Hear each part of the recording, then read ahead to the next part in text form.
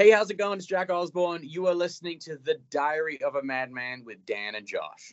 One point we were trying to write songs and they were going, oh, we got to sound like the Queen record, and we got to sound like this one. And I thought to myself, it's kind of weird that we're now being influenced by the bands that we influenced. Don't you think we got a problem?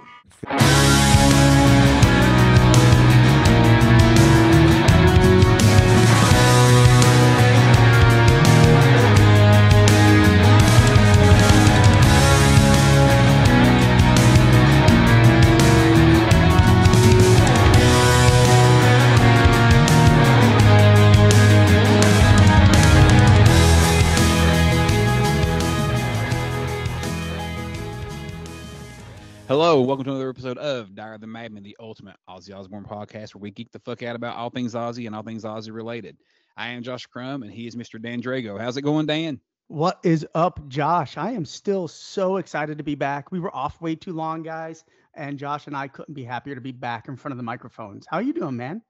I'm doing good, man. It ends up Dan was waiting on me to call him, and I was waiting on Dan to call me about a new episode, so whatever. And then luckily, crack cocaine fell in our laps, and you know, many of our other rock stars, crack cocaine has changed our lives forever. That's right. It brought us back together. No, it's just weird. So obviously, Josh, being a father, super busy. I'm a dad. I coach. I'm super busy, and I just don't think either of us. You know, we've always said it from the beginning. This has got to be fun, and we're not going to put our lives aside to do it. And I didn't want to bust his balls. He didn't want to bust my balls because we love each other, and we know, hey, when it's time to do it, we're going to kick ass like we always do. So we've been contemplating this episode for quite a while. This has actually been the next episode for like 6 weeks. Yeah, easy. I mean, Ryan has had the artwork done, which is fucking killer for 2 months. Always. Yeah. Thank you, Ryan. Always killer artwork. Yeah. Man. He, like, as much as I look forward to putting out the episodes and doing this, I look forward to seeing Ryan's art like equally as much. Absolutely. Ryan even found the drop for this episode. So you guys, not the drop, sorry, the intro, which you guys will hear, of course, but we have not put the episode together. But thank you, Ryan, for everything. And it is an awesome cover, man. One of my favorites. His No More Tears one was so good. I actually made a canvas out of it, and it's hanging in my office at work. Like, I fucking love it. This is phenomenal. And then he also sent us the main cover art, which I have hanging in my hallway. And you have hanging in your office. Here. Yeah. Yeah. So big part of the show. We love our main man, Ryan. Our main man, the rocker. Yeah, the rocker. I was getting seasick last week, I think, watching that episode. So. Yeah, he messaged us the next day. He's like, I rock way too fucking much. I didn't realize that. And we're like, that's all right. We noticed. Absolutely. So Dan, we're just over a week out now from Crack Cocaine, man. Like, how are you feeling about this amazing track a week later? Good. Exactly the same. Nothing has changed. The bridge has grown on me a little bit more, so that's a positive thing. So It's still, the song's just gotten better from that perspective. I'm still absolutely in love with the chorus. Great guitar solo by Steve Stevens. It's just a great song. Great riffs written by Billy and Steve. And Ozzy sounds awesome.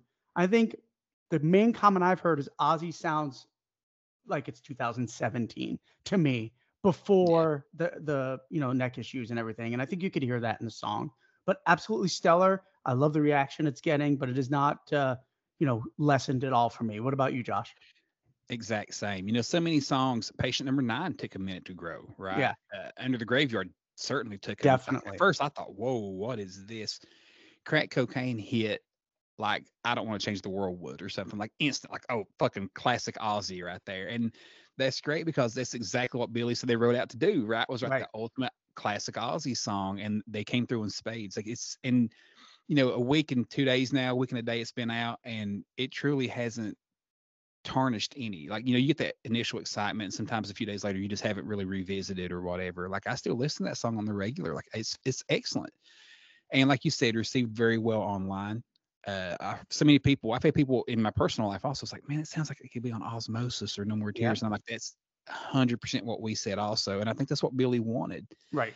So, yeah, I mean, kudos to all those guys, and couldn't appreciate more that Mr. Billy Morrison watched our last episode. Dan, do you want to tell us a little bit about that? Yeah, I mean, you know the comment better than I do, but thank you, Billy, for absolutely reaching out and listening. We're big fans. I have it right here.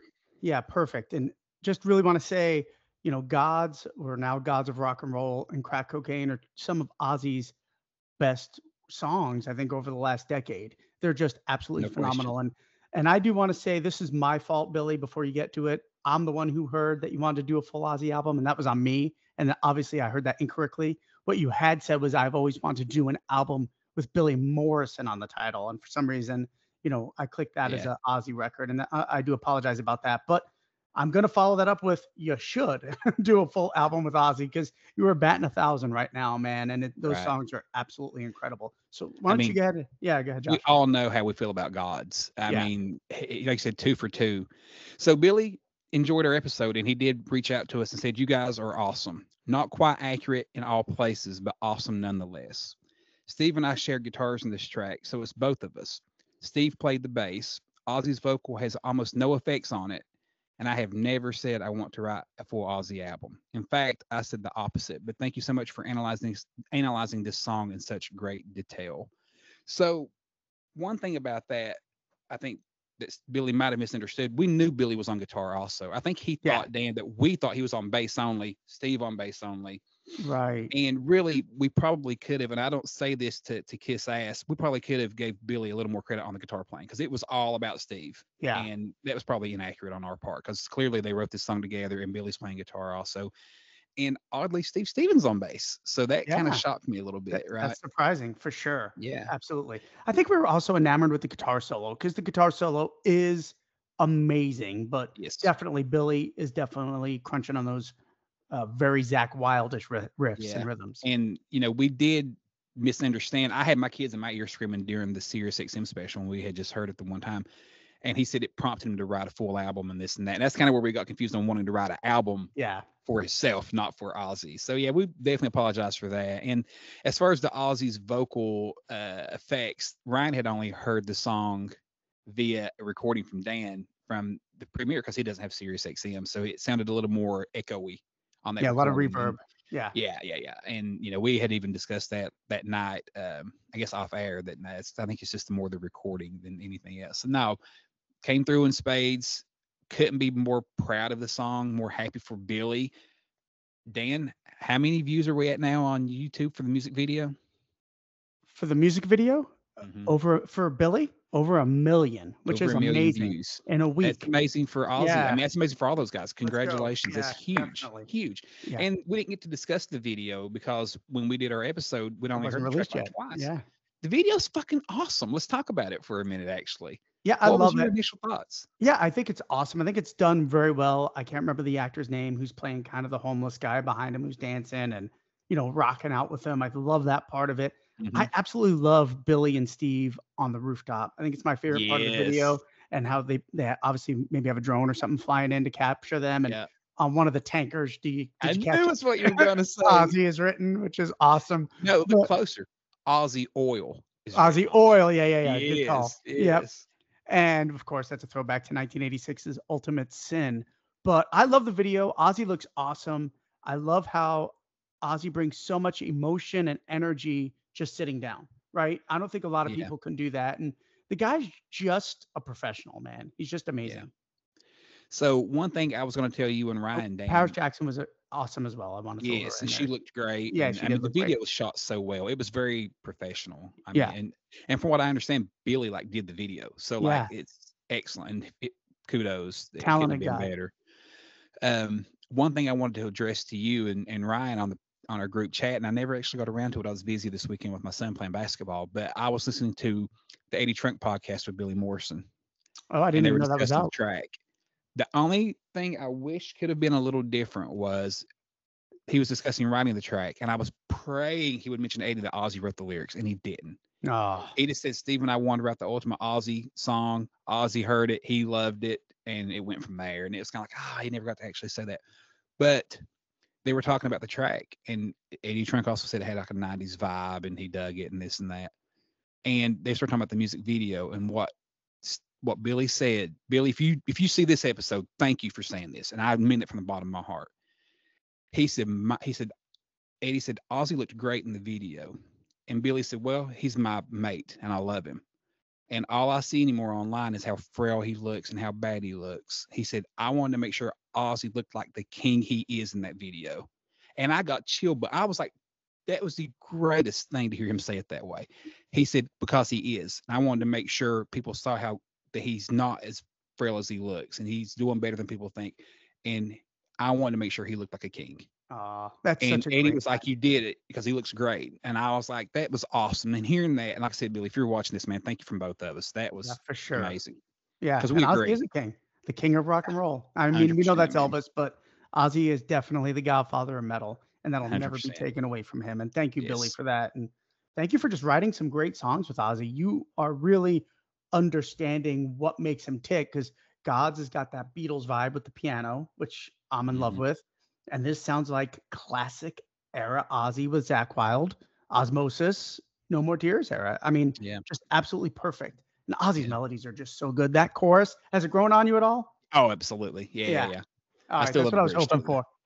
Yeah. Get the fuck And out of here. look, now it's time. Mr. Armageddon. You know how we are, man. We get it. Okay, great. Let's move on Yeah. to the next one. Mr. Armageddon. Let's go ahead and throw that on as a bonus track or something. What the Yeah, I hell? wish Billy would have mentioned Whatever. Mr. Armageddon. Even what style of song it is. Billy, if you're listening, just give us a little nugget of what style of song Mr. Armageddon is, because to me Let it us sounds know a like little bit. epic, man. Epic. Absolutely. Yeah, for Absolutely. sure.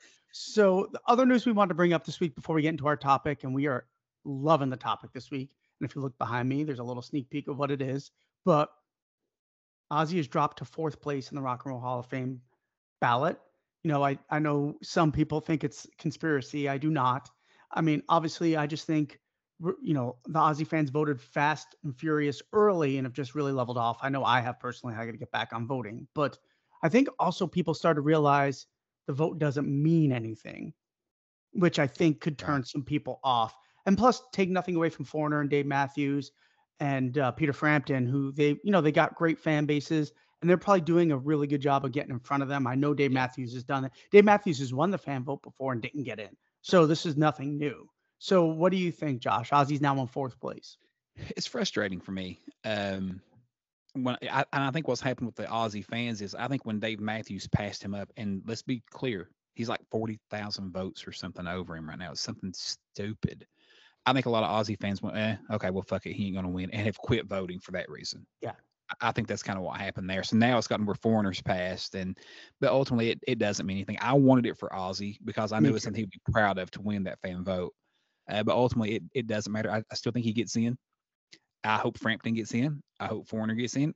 Dave Matthews Band, I couldn't really care less. I do love Foreigner a lot, so I'm a big Well, fan of those guys. But for me, it's you know, about, if it's not Ozzy, I'd like to see Oasis get in personally. yeah, I'm a I huge do Oasis like fan. Oasis. Yeah. You know, yeah. So, but it's a little frustrating, but it just is what it is. We'll wait till April comes and see what happens with the real voters. Well, Ozzy did say this week he does not think he's going to get in. I don't know if you saw that article, but he Being has some humble. doubts. Yeah, Yeah. he is being humble, but I feel the same way. I am 40, 60, 40% he Yeah. gets in, 60% he doesn't. I just, I think it's one of those things, well, we nominated him, but Yeah. he's not going to get in. Could be.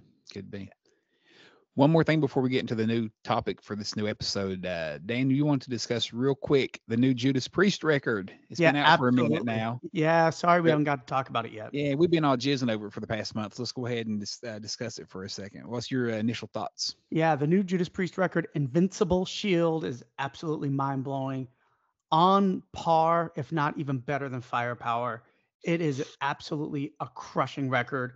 And I think everybody who is listening to this agrees that Richie Faulkner is the savior of metal, the best guitar player on the scene right now.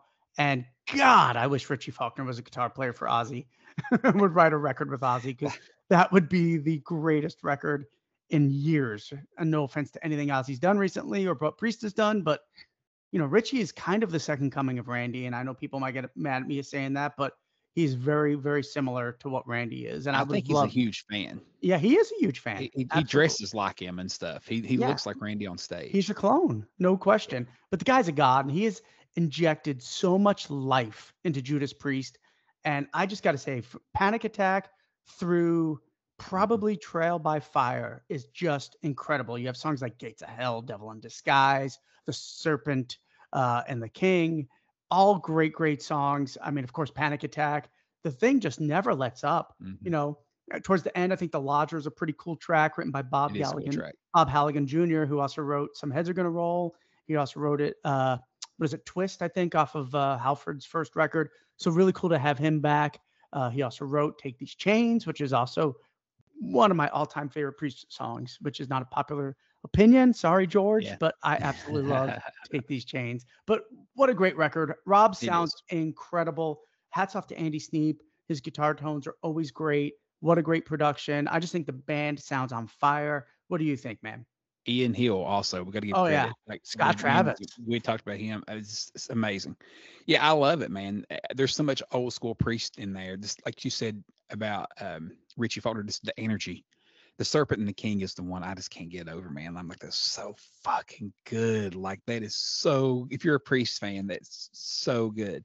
But I truly, there's not any throwaway tracks No. at all, and that includes the 3 bonus tracks, like the Target, streaming bonus tracks. I think those are amazing also. So yeah, it's hats off to those guys. Happy for them. Thank you for bringing us some great music, and yeah, let's keep it going, man, because they got it rocking and rolling for sure. I think Glenn Tipton's on 4 tracks, so he is on the record. There's a presence there, and he had a tape like Tony does stuff that they got to pick shit out of, which is really Yeah. cool. And Fight of Your Life is incredible. Even though it's relegated to a bonus track, God, that has such a 1970 stained class feel. I love that song. It's awesome. Yeah. Hats off. Absolutely. Well, that said, Dan, are you ready to move on to today's topic? I am. I've been wanting to do this topic, and I know you have too, but a long time. We figured it was time to really do another deep dive, and this is the choice for sure. And it's coincidentally all I've been listening to even before we decided it. So, Josh, why don't you go ahead and spill it? So today we are discussing a deep dive of Never Say Die! Exclamation point. Never say die. The greatest. Because, we are the guys who get into the high weeds, right? We're the ones, we don't want to discuss Paranoid. We want to discuss the albums that are less discussed. That's why we opened up the show with Osmosis. Never Say Die. It's an album that clearly is, divisive. Yeah, absolutely. And, everyone doesn't love it. Some people love it more than others, but that's what we're going to break down. And I know we love it, of course, or we wouldn't be doing this episode. But now I look forward to talking about it and getting listener feedback on how they feel about this one, because we all know how you feel about Paranoid and Master of Reality. How do you feel about Never Say Die? Yeah, I'm very curious to see what people are going to say about this record, because like we had said, it is very divisive, but there is a sect of fans that absolutely love this record. And I think there's a lot of people that have just never given it a shot because people know, oh, it's their worst record and what the mood was like in the band, and we'll get into all of that. But I don't think people really give this album a fair shake, because if they did, they'd be singing a different story. Because this record, in my honest opinion, is absolutely amazing, especially side one. Side one of Never Say Die is one of the best sides in Black Sabbath history. Honestly. Agreed. And you know how, like, if you're new to metal, and it's like, and we may not like some of these bands either, but it's like, it's cool to hate Five Finger Death Punch, or it's cool to hate Nickelback. Right. I think if you really don't know Sabbath, you automatically write off Technical Ecstasy and Never Say Die because you're supposed to. Yeah, You know exactly. what I'm saying? And That's it's exactly like, you right. really listen. It was so funny. I got to tell a quick story. One of my last gigs I've played, it's been about a year ago. We've not played a whole lot this year. And this kid was wearing a Black Sabbath shirt when I was at the merch table, and he was buying a shirt. And I said, "Oh, Black Sabbath." I said, "What's your favorite song?" And he goes, "Oh, you wouldn't know it." Oh, yeah. Do you know who you're talking to? I'm like, "Try me." He's like, "It's a song called Air Dance." And I was like, "Oh, it's on Never Say Die." And he's like, "Oh, cool." Like apparently no one knows this track, Right. But kudos to the a lot kid, of people though. might It is not a know great Air track. Dance. Yeah, for sure. it was a cool pick though, for real. But yeah, I'm like, come on, man. Yeah. So yeah, there's some good stuff on there that I think a lot of people, it's different, and we'll get into that. So before we get into details, I'm going to tell a quick story. So as I've said on the show, I've gotten into Ozzy in 1982, late 82, right when Diary of a Madman came out. And my first album that I bought, because my brother owned Blizzard and Diary at the time, so the first album I bought with my own money was actually Never Say Die. Because in my brain, I was thinking, well, it's the newest Ozzy era album. It was the last album he did with the band. So instead of going Mob Rules and Heaven and Hell, of course, which a lot of people my age did, because that was what was going on at the time. I was such an Ozzy fan, even at that young age. My thought process was, I'm going to get the newest Black Sabbath Ozzy released album. So I bought Never Say Die. And maybe that's why it has a special place in my heart, but I loved it since day one, man. Day one. That's awesome.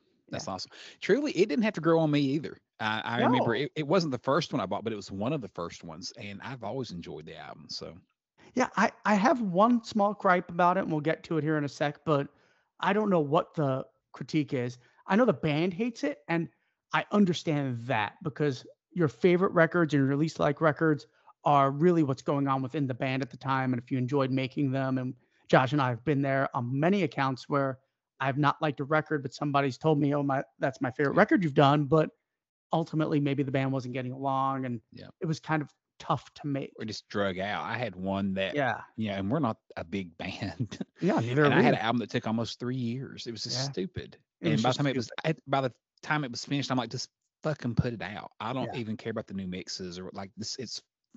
And of course, the finished product, Dan, was what it was 2 years ago. Yeah, of course. You know what I mean? So but it can frustrate you, and definitely views, especially for Ozzy. We've discussed this a lot on the show.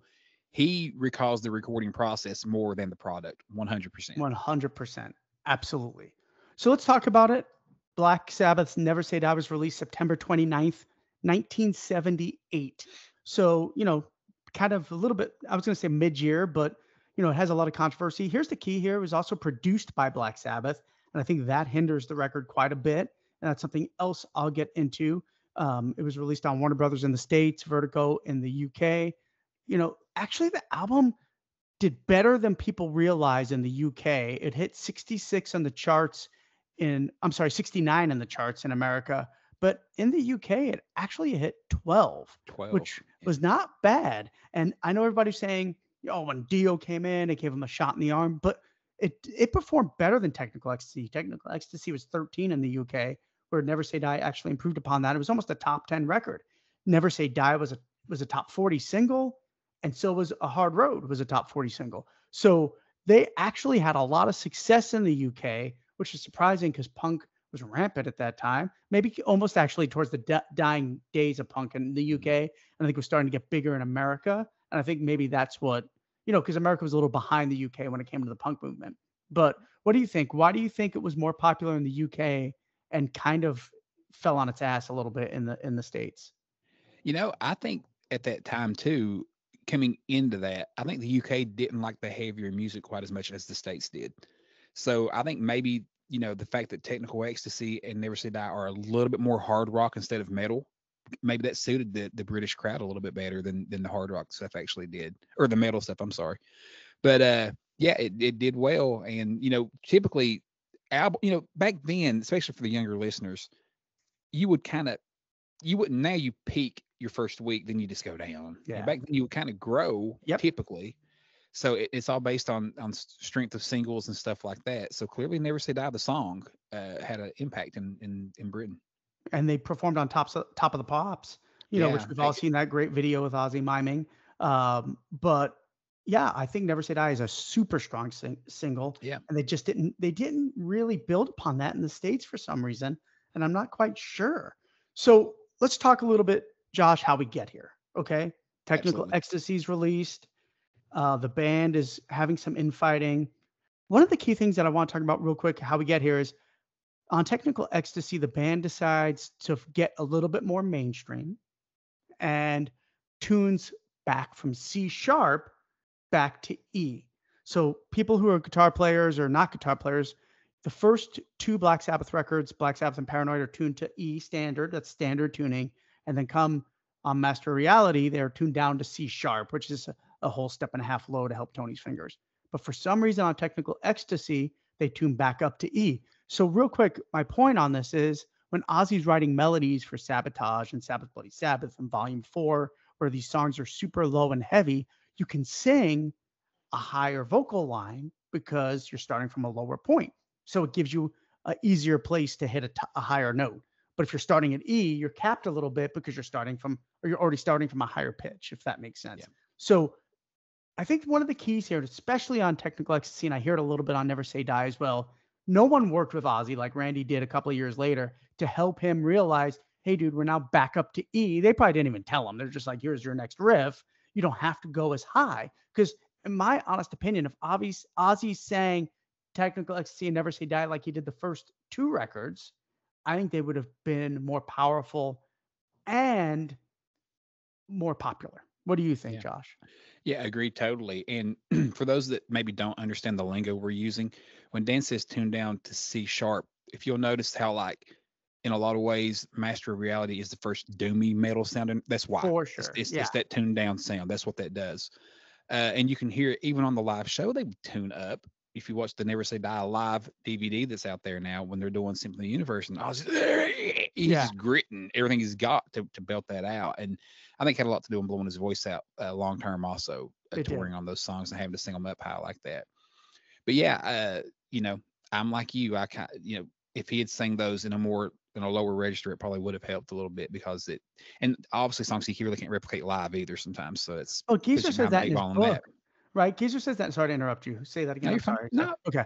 So Geezer says that in his book, which annoys the shit out of me because he says, well, then Ozzy sang the melodies too high and we couldn't replicate a lot of them live. And I'm like, well, Jesus, was anybody working with the guy to say, hey, Oz, we're back up to E. We got to maybe have to go back to that original sound and those Yeah. original, vocal melodies that you were doing back in the and day. any band will set the key to what suits the singer. I mean, it's just a reality. If your singer struggle, you tune down or whatever. I mean, you got to serve them. Right. So, And Ozzy's capable of singing in E singing with guitars tuned to E or E flat, because that's what he does in his solo for all the early solo stuff. It's either E or E flat. And that's when, in my opinion, and I think your opinion, Ozzy sounds the best. Why is that? Because Randy took the time to teach him what to do. And by the time Randy was gone, unfortunately, when Jake came in, Ozzy had learned it. So he knew what to do going forward instead of having to sing those crazy high notes that he did in those mid-Sabbath years. absolutely. So go ahead. Go ahead. No, you go ahead. So I was going to read a little something, but I'll read it in a second. I'll save it. You guys can wonder all what's right, going to perfect. be. So Technical Ecstasy comes out, they do the tour, and then they take a little bit of a break. And during that break, Ozzy's father passes away, Jack Osbourne. He was close to the whole band. We all know the story. He made them the iron crosses that they wear. And this fucked up Ozzy pretty good mentally, as it would most people, right? Yeah. So you want to touch on that at all? No, well, just like you said, it fucked him up. Ozzy always felt a guilt that he didn't take better care of his parents. I think he's mentioned that before. He had made this money. They had lost a lot of money, but he never really took care of his parents the way he wished he would have. And his dad was close to the band. His dad got him his first PA. That's what got him the gig with Black Sabbath. And they were broke as a joke. Yeah, and he knows they really didn't have the money for it. Right. So he was definitely close with his dad, and it hit him hard. And I think he hit all the guys hard. It did. Hard enough that Geezer felt the need to rewrite, Junior's eyes a little bit for Jack, and that's amazing. We'll get into that later for sure. Yeah, for sure. So Ozzy's grieving. He's fucked up. He's pissed off that Patrick Meehan stole all the money from the band. All the guys are. He's in a bad place mentally, and he needs a break. So what do the guys do on his break? He quits, whatever. They bring in Dave Walker, who they knew from Birmingham, from a band called the Red Caps. He was playing with them back in Birmingham, but he went on to get some fame in Savoy Brown and Fleetwood Mac. And then they wrote about three songs, I think, with Dave Walker. Not a ton.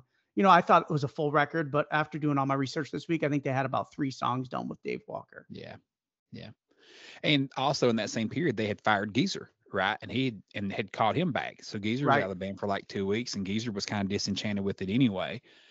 And then all of a sudden they just call and say rehearsals start tomorrow, and he's just like, "What the fuck?" I'm back. Geezer comes back. Yeah, exactly.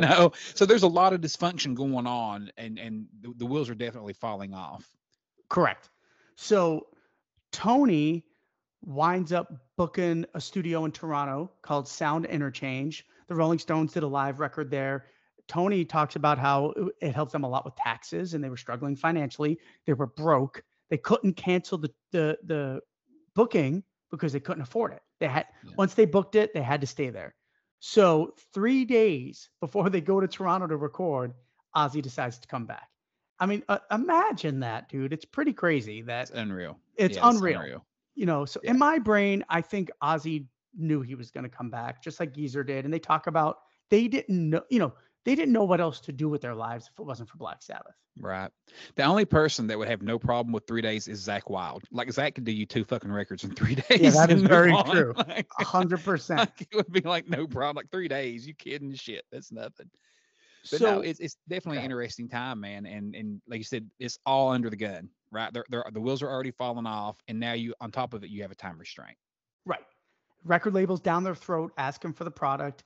They don't have any material because Ozzy refuses to sing any of the Dave Walker material, which I don't blame him. But I'm gonna just stay on this part a little bit because we'll talk about his version of Junior's Eyes when we get to Junior's Eyes. But to all of the naysayers out there that doesn't think Ozzy writes anything, and we know who we're talking about, is if the guy was not that passionate about it and didn't give a shit, why would he refuse to sing somebody else's melodies?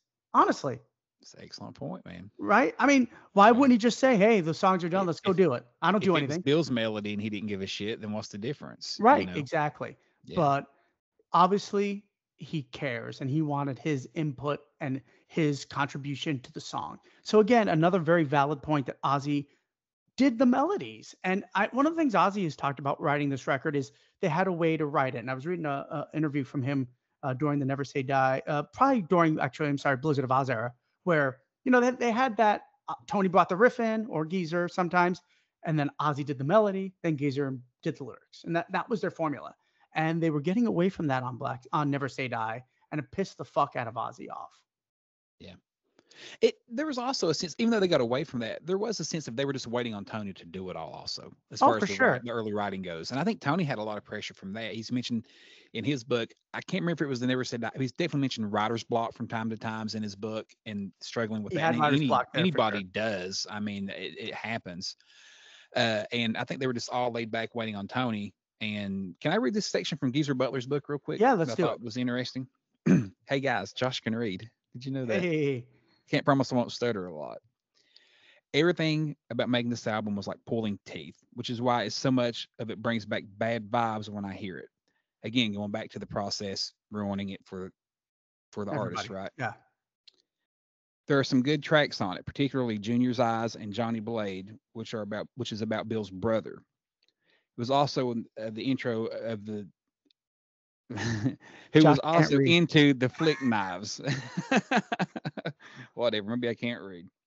But we had lost direction and served up a disjointed jumble of hard rock to soft rock with no metal to be seen. And because we hadn't used a proper producer, the sound was peculiar.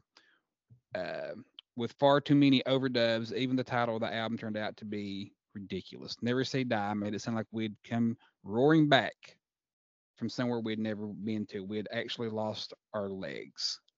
So you definitely, I think that paragraph just sums up where the band was in so many ways. You know, pulling teeth. You know, they're not enjoying this process. It doesn't mean the songs aren't good. Two things on that. Well, first of all, if you have not picked up Geezer's book, it is absolutely incredible. It's called Into the Void, and it is definitely an amazing read. I read it a couple of months ago. Hats off to Geezer. Definitely pick it up. It's an incredible read from his whole life story. It's awesome. Geezer's just one of those intelligent blokes that, I mean, he's a great storyteller. It's awesome. So the one person that was trying was Bill. And we're going to get into this as the show goes on, but Bill was trying his best to keep the band together. What a lot of people don't realize is Bill and Ozzy came up with the Never Say Die. They were fucking around trying to think up of ideas, and Ozzy was saying die.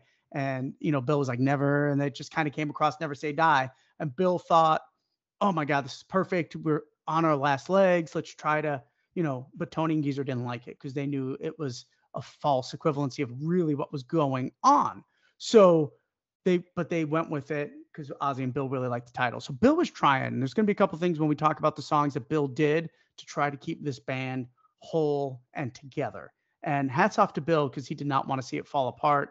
And obviously, you know, once Ozzy leaves after this and Bill does Heaven and Hell and can't do it without Ozzy, I mean, I think Bill would have been like that with all four of them. He just felt like Black Sabbath was the original four. And, you know, the title Never Say Die, for me personally, I always took it the opposite of what Geezer said in the book. I took it as, yeah, the wheels are falling off, but we're going to keep moving forward as best we can. And even on the Live at London DVD, I hope we're here for another 10 years and another 10 years. Like, they knew it was getting hard, but it's like they all were trying. It's like a married couple that's going to counseling or something. You know what I mean? Like, Never Said Die, we're trying. But clearly the wheels did fall off. But okay. Yeah, Geezer actually, there's another interview where Geezer talks about when Ozzy would say that on stage, he'd roll his eyes because he knew it was over. It was happening. It was happening. And Yeah. Ozzy knew it too, I think. Yeah, they all that's did. why he would say it, for sure. Yeah. Yeah. Well, Tony and Ozzy actually had the biggest issues going right now. They couldn't communicate. Like they were not even talking. So how can you've been in a band, I know I have, where you're not talking to a member and it is miserable. Well, I mean, let's just be honest. We love Tony Iommi. I mean, god damn, we love Tony Iommi. But Love he him. has Ozzy on stage fucking right so far that he's barely on the fucking stage. I mean, Yeah. of course there's issue there. It's ridiculous. And to this day that irks me when I watch that video. It's the one thing I hate. I'm like, this is so ridiculous. But still yet, during the song Never Said Die, Ozzy's up there jamming with him. And it's my favorite part of the whole video. Like By and far. Yeah. Tony's just being Tony rocking, and Ozzy's clapping his hands and stomping his feet. And I just love that part. But, That's what makes Ozzy Ozzy. If you've never seen that video, watch the live version, Never Say Die. After the song's over, they do that. I call it a boogie riff. It's the classic boogie riff. it's awesome. And Ozzy, it gives me chills. Chill bumps, as Josh would say. It's Chili Willy's chill bumps. Yeah, amazing. Yeah. So what they have to do, they don't have any material. So I did read, by the way, this is new to me. This is a new little nugget. They had started Junior's Eyes before Ozzy had left the band. So I believe that's why he sang on it, because they had started that song back in 1977. So when Ozzy left, they took away his melodies and just let Dave Walker sing on it. No thank. Yeah. So that song was started, but other than that, they really didn't have any material. What they did is they rented a movie theater, because that was the only place to rehearse. And I've read so many articles this week, but one said 8 o'clock, one said 9 o'clock, and one said 10 o'clock that they'd show up. So obviously they showed up in the morning. They got to rehearse for about 4 hours, wrote the songs in the day, and then had to go to the studio that night to record. And it was freezing in there apparently, right? Because it was sub-zero temperatures in Toronto. And no that heat. theater had like no heat. Yeah. So they were freezing to death writing them. Yeah. So it's go do what you got to do. And like Dan said, Tony's trying to save money to go to Toronto, which makes total sense also. And you got to do what you have to do. But that would have been an interesting process to be videoed for a documentary, wouldn't it? It is, for sure. And one of the things too, and this was in Tony's book and a couple of different articles I read too, where the first thing Tony did when he got to the studio was tore up the carpet and pulled out all the drapes, because they could not get a good sound. And that is going to be my biggest gripe on the record. I think the sound of the record, except for the drums, for some reason I love the sound of the drums on it, but everything else sounds cold and clinical. And I am not a big fan of the sound of the record. Not the songs, just the overall sound of it. What do you think? I agree totally. I think most listeners will agree with you totally. Tony was right. The studio did not have a good sound, and even with him ripping up the carpet and pissing everyone off and having to pay to get it repaired, it didn't really. Maybe it helped, but it still didn't do the trick. Right? It did not do the trick and at all. That definitely is part of the issue with that album for sure. Yeah, for sure. So just imagine being one of the biggest bands in the world. Know your back's against the wall because punk is in. Sex Pistols are killing it in the UK, and you have to write your record at a cinema in the morning and go record it. Josh is dropping shit, and go record it that night in the studio. And Tony has said his biggest issue is they would write stuff and then listen to it and then let it sink in and make changes to it. There it is. Awesome. Yeah. Just realized it's right here beside of me. So I was like, oh, it's right there actually. There it is. Look at that. So again, that's a tall task for anybody. Let's be perfectly honest. Yeah, for sure. And not to mention fatigue. I mean, the studio will wear you down when you're exhausting. And to be doing that in the mornings too. And Tony's we know it's Tony producing. It says Black Sabbath, but we all know Tony produced the record. And before we move on to the tracks, I want to say one more thing. Like the title, Never Say Die, whatever, you can like it, you can not.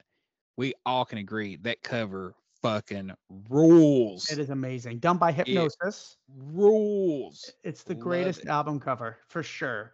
It's up there. Rules. So obviously I was going to bring that up too. So great. Let's talk about that, Josh. So it's done by Hypnosis, who also did the Technical Ecstasy cover, which is the worst fucking cover. It does not rule. Terrible. So it is the worst. The record label wanted them to use the cover that Rainbow used for Difficult to Cure, which is the doctors with the mask holding the gloves. And thank God. Can you imagine if that was the cover? Yeah, I just think the album wouldn't work. Nowhere near as iconic. And I love the shirts. Like to this day, Tommy Clefatis' drum kit on the 13 tour had the the mask, what am I trying to say? The gas mask. The gas mask. Yeah, I mean all that. The fighter pilots is what I was trying to say. This it's so fucking. I'm glad the band does at least see the value in the album cover because it definitely fucking rules. So I was reading a little thing on the Hypnosis, and they actually created the gas mask themselves. It's not a traditional gas mask. Shockingly enough, they wanted a combination of fighter pilot and S&M. And I don't get the S&M part at all, but that's what they were kind of going for. But one of the things nobody talks about. That's what he does also, though, with like technical ecstasy, right? Yeah, supposed to be like S&M and stuff. They're fucking. Yeah, the robots are supposed to be like a robot fucking another robot. Yeah, that's it. And then it just moves on like most men do. Like, yeah. I love it. But the weird thing is no one talks about the ghosts in the clouds very often, and it's pretty cool. You got to look for them. See, here he goes. But there's a lot of images in the clouds that a lot of people don't talk about, but it's kind of cool. That's kind of like the camel back in the day, the cigarette camel, right? You could look in the camel on the cigarette pack and you'd see like Jimi Hendrix was in it and all kinds of shit. Did you know that? Yep. Yeah. But yeah, there's cool, yeah, you could see little. What am I supposed to be seeing in here, Dan? I've never done this. Wow. See, Josh is even learning something. So if you look in the clouds, it's like the spirits of past fighter pilots. Oh yeah, you can see like right here, like buckles and shit. And things. It's really, really cool. See that? Interesting. Be easier to see on the vinyl, obviously, which I have that over there also. But yeah, and I don't want to get up and grab the vinyl since I have it on display behind me. But guys, if you have your copy, look for it. It's really, really cool. There's stuff on both sides. On the back too, there's stuff on the clouds. Oh, that's very cool. Yeah, absolutely. They knocked it out of the park. It's outside of maybe the first album cover, this is it. And everybody knows Henry is the Black Sabbath guy, but I think I can make an argument that the fighter pilots have become more iconic and more popular. I agree. Yes. I've never thought about it before, but I agree 100%. Like if I'm getting a tattoo, I'm getting those dudes before I'm getting Henry. Yeah. Yeah, absolutely. By the way, Geezer drew Henry. I did not know that. It's pretty interesting. I didn't know that either. Yeah, cool. Absolutely. All right. So Josh, why don't you go through the track list real quick and then we'll start talking song by song. All right. So the track listing opens up with, I believe it would be Never Say Die, right? I think Brainbuster on that one. And then we go into Johnny Blade, Junior's Eyes, A Hard Road, Shockwave, Air Dance, Over to You, Breakout, and Swinging the Chain. So we got 9 tracks on this one, all written by Black Sabbath, Iommi, Butler, Ward, and of course, Mr. Osborne. So Dan, you want to start us off first with Never Say Die and give us your initial thoughts on that one? Yeah, of course. And real quick, the personnel is what Josh just said, and then we had guest appearances by the one and only Don Airey, who plays keyboards all over this record, and John Elstar plays harmonica on Swinging the Chain, and we'll get to that when we get to that song. Yeah. So all right, so the album starts with a bang to me. I think Never Say Die is the unsung hero in the Black Sabbath catalog. It is kind of got a punk vibe. It is super aggressive. It's got a very, very basic riff, but I think it's driving.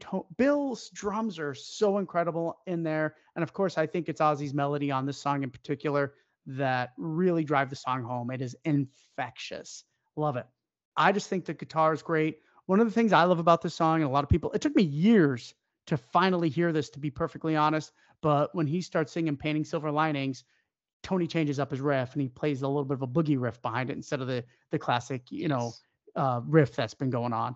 The song's been covered by Megadeth, been covered by Overkill. It is a classic. I think this is loved. It was done on Ozzy's Speak of the Devil album and an amazing version of it, to be perfectly honest. And I think this is the song, in my opinion, that should have been played on the reunion. No songs off this record were played on the whole reunion, the 20 years they were together. That pisses me off and breaks my heart a little bit. But this is the song. It is a classic Black Sabbath song in the vein of Paranoid. And I think they purposely wrote a single to try to emulate the punk scene that was going on at the time. What else is there to say? Dan's the man. He just nailed it. I mean, 100%. I love that you mentioned Tony's rhythm behind the last verse. Yeah. The Panic Silver Lining. And that's kind of like the jam we mentioned earlier on the Live in London DVD. That's kind of what he's playing there in that groove. Yeah, exactly. That part, just instrumental, and then Ozzy's just jamming to it. But again, like you said, it's got a punk vibe, radio friendly vibe, definitely written to be a single vibe. but it all works. The lyrics are great. It's fun. I think, and like you said, had they played this one live going forward, it would be regarded right there with all the others. No question about it. But like even the opening line, people going nowhere, taken for a ride. Like that's so memorable. How many songs open up with a line as memorable as Never Say Die? Like you can hear the song twice and you remember that for the rest of your life, you know. Oh my God, the lyrics are incredible. Hats off to They Keith. are. And the melody, again, always with Ozzy, the melodies are so good. The lyrics are great, you know. It's just a fun song. Tony's solo is saved for the very end of the track, and Tony is shredding. Yeah, I think You Tony know, is amazing on this record. yes, didn't overplay at all. Like the solo's legit, probably 20 seconds or It's something, so but it's good. fucking burning Ripping. and it's perfect. Yes, So I great do want to go over single. the lyrics like we normally do, if that's okay. Because the Yeah, one complaint I have on this song is Ozzy can sometimes be indecipherable. Because I already disagreed with what you said. I say painting silver linings. You say panic silver panic. linings. Yeah, Nah, it's painting. And the online lyrics are kind of shit. Most of them on a lot of these songs. Like, they are. yeah. So Ozzy isn't as crystal clear as he normally is. Because I normally don't think Ozzy's very hard to understand. But there are moments on this record, especially this song, where he is, and I think we're gonna end this show going, I don't really know what he says here. You know what I mean? Yeah, So I want to go through lyrics more than the meaning, more to say, hey, what is Ozzy saying here? Because the lyrics didn't come with this record, and they came with the Black Sabbath box set that came out, that CD box set. But even then, some of those lyrics are wrong. yeah, They did a terrible job of proofing those. happens all the time. So if that's okay, Uh, can I go through yeah, them real quick? absolutely, All right, absolutely. Let's perfect. go. So we I got got them right here. people going nowhere, taken for a ride, looking for the answers that they know inside. One of the great, like you said, maybe the greatest opening lyric in Black Sabbath history. Searching for a reason, looking for a rhyme. Snow White's mirror said, partners in crime. So it used to say no one is innocent. It also has said Snow White's parasite, but I believe it's Snow White's mirror said partners in crime because I've always been a no one's innocent. it's I have definitely not. always been no one's innocent. Yeah. Yeah, I can't help it. I So still hear it that way in my head. yeah, but it's definitely Snow White's mirror said. It could be Snow White's parasite because Ozzy is definitely, I listened to all three versions today trying to nail down this song particularly. But at the end of the day, Snow White's mirror said partners in crime by far makes the most sense because, Snow White's mirror said, like that's what it does. Right. So don't they ever have to worry? Don't you ever wonder why? It's a part of me that tells you, oh, don't ever say die, never say die. So real quick, let's talk about what the song is about, Josh. Why don't you go first? What do we got so far? Well, you know me. I'm the guy that breaks down all the lyrics. I truthfully half the time don't even know what the lyrics are. I know the melodies. I think that's why I love Ozzy so much. For sure. I just always took this song as being self-reflective about the status of the band. Yeah. I had a British accent there. Status. Did you hear that? The status of the band. Status of the band. Yeah. And just the self-reflection of what's going on. Yeah, absolutely. For me. So here's another lyric that's definitely not correct, but I'm pretty confident I And the have it partners correct. in crime part. Can I back up? I'm sorry, Dan. I didn't mean to Yeah, cut you yeah, off. go ahead. Like, you're accusing me of shit that you do also. Right. You know what I mean? Like you're no better than I am, and that's all four of them. They all own up to that now. Yeah, for sure. Absolutely.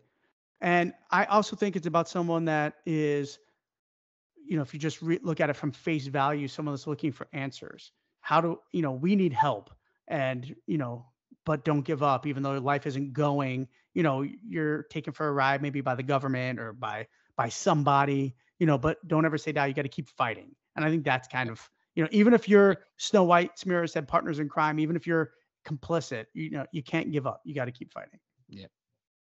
All right, the next you're one. No one's innocent. Same thing. No one's innocent. It is not. No one's innocent. Next lyric is Sunday's satisfaction, Monday's home and dry. That's what the lyric is. I've seen so many different variations, and I've not seen that one, but I've known that lyric my whole life. That is definitely what it is. Sunday satisfaction, The next line. Monday's home and dry. The next line is my favorite. Yeah, right truth here. is on the doorstep. Welcome in the lies. Welcome Love in it. the lie. Yeah. Love it. That's poetry, dude. It is poetry. It is my favorite song of the song. That's my favorite line too, Josh. Truth is on the doorstep. Absolutely. Welcome in the lies. Holy shit, how powerful is that? It's amazing. So do you think it's Monday's home and dry? I think so. Yeah. Listen to Ozzy very clearly. That's what he's talking about. Is it wouldn't make sense for him to say Sunday and not Monday in that lyric. I've never understood why people haven't figured that out. All right.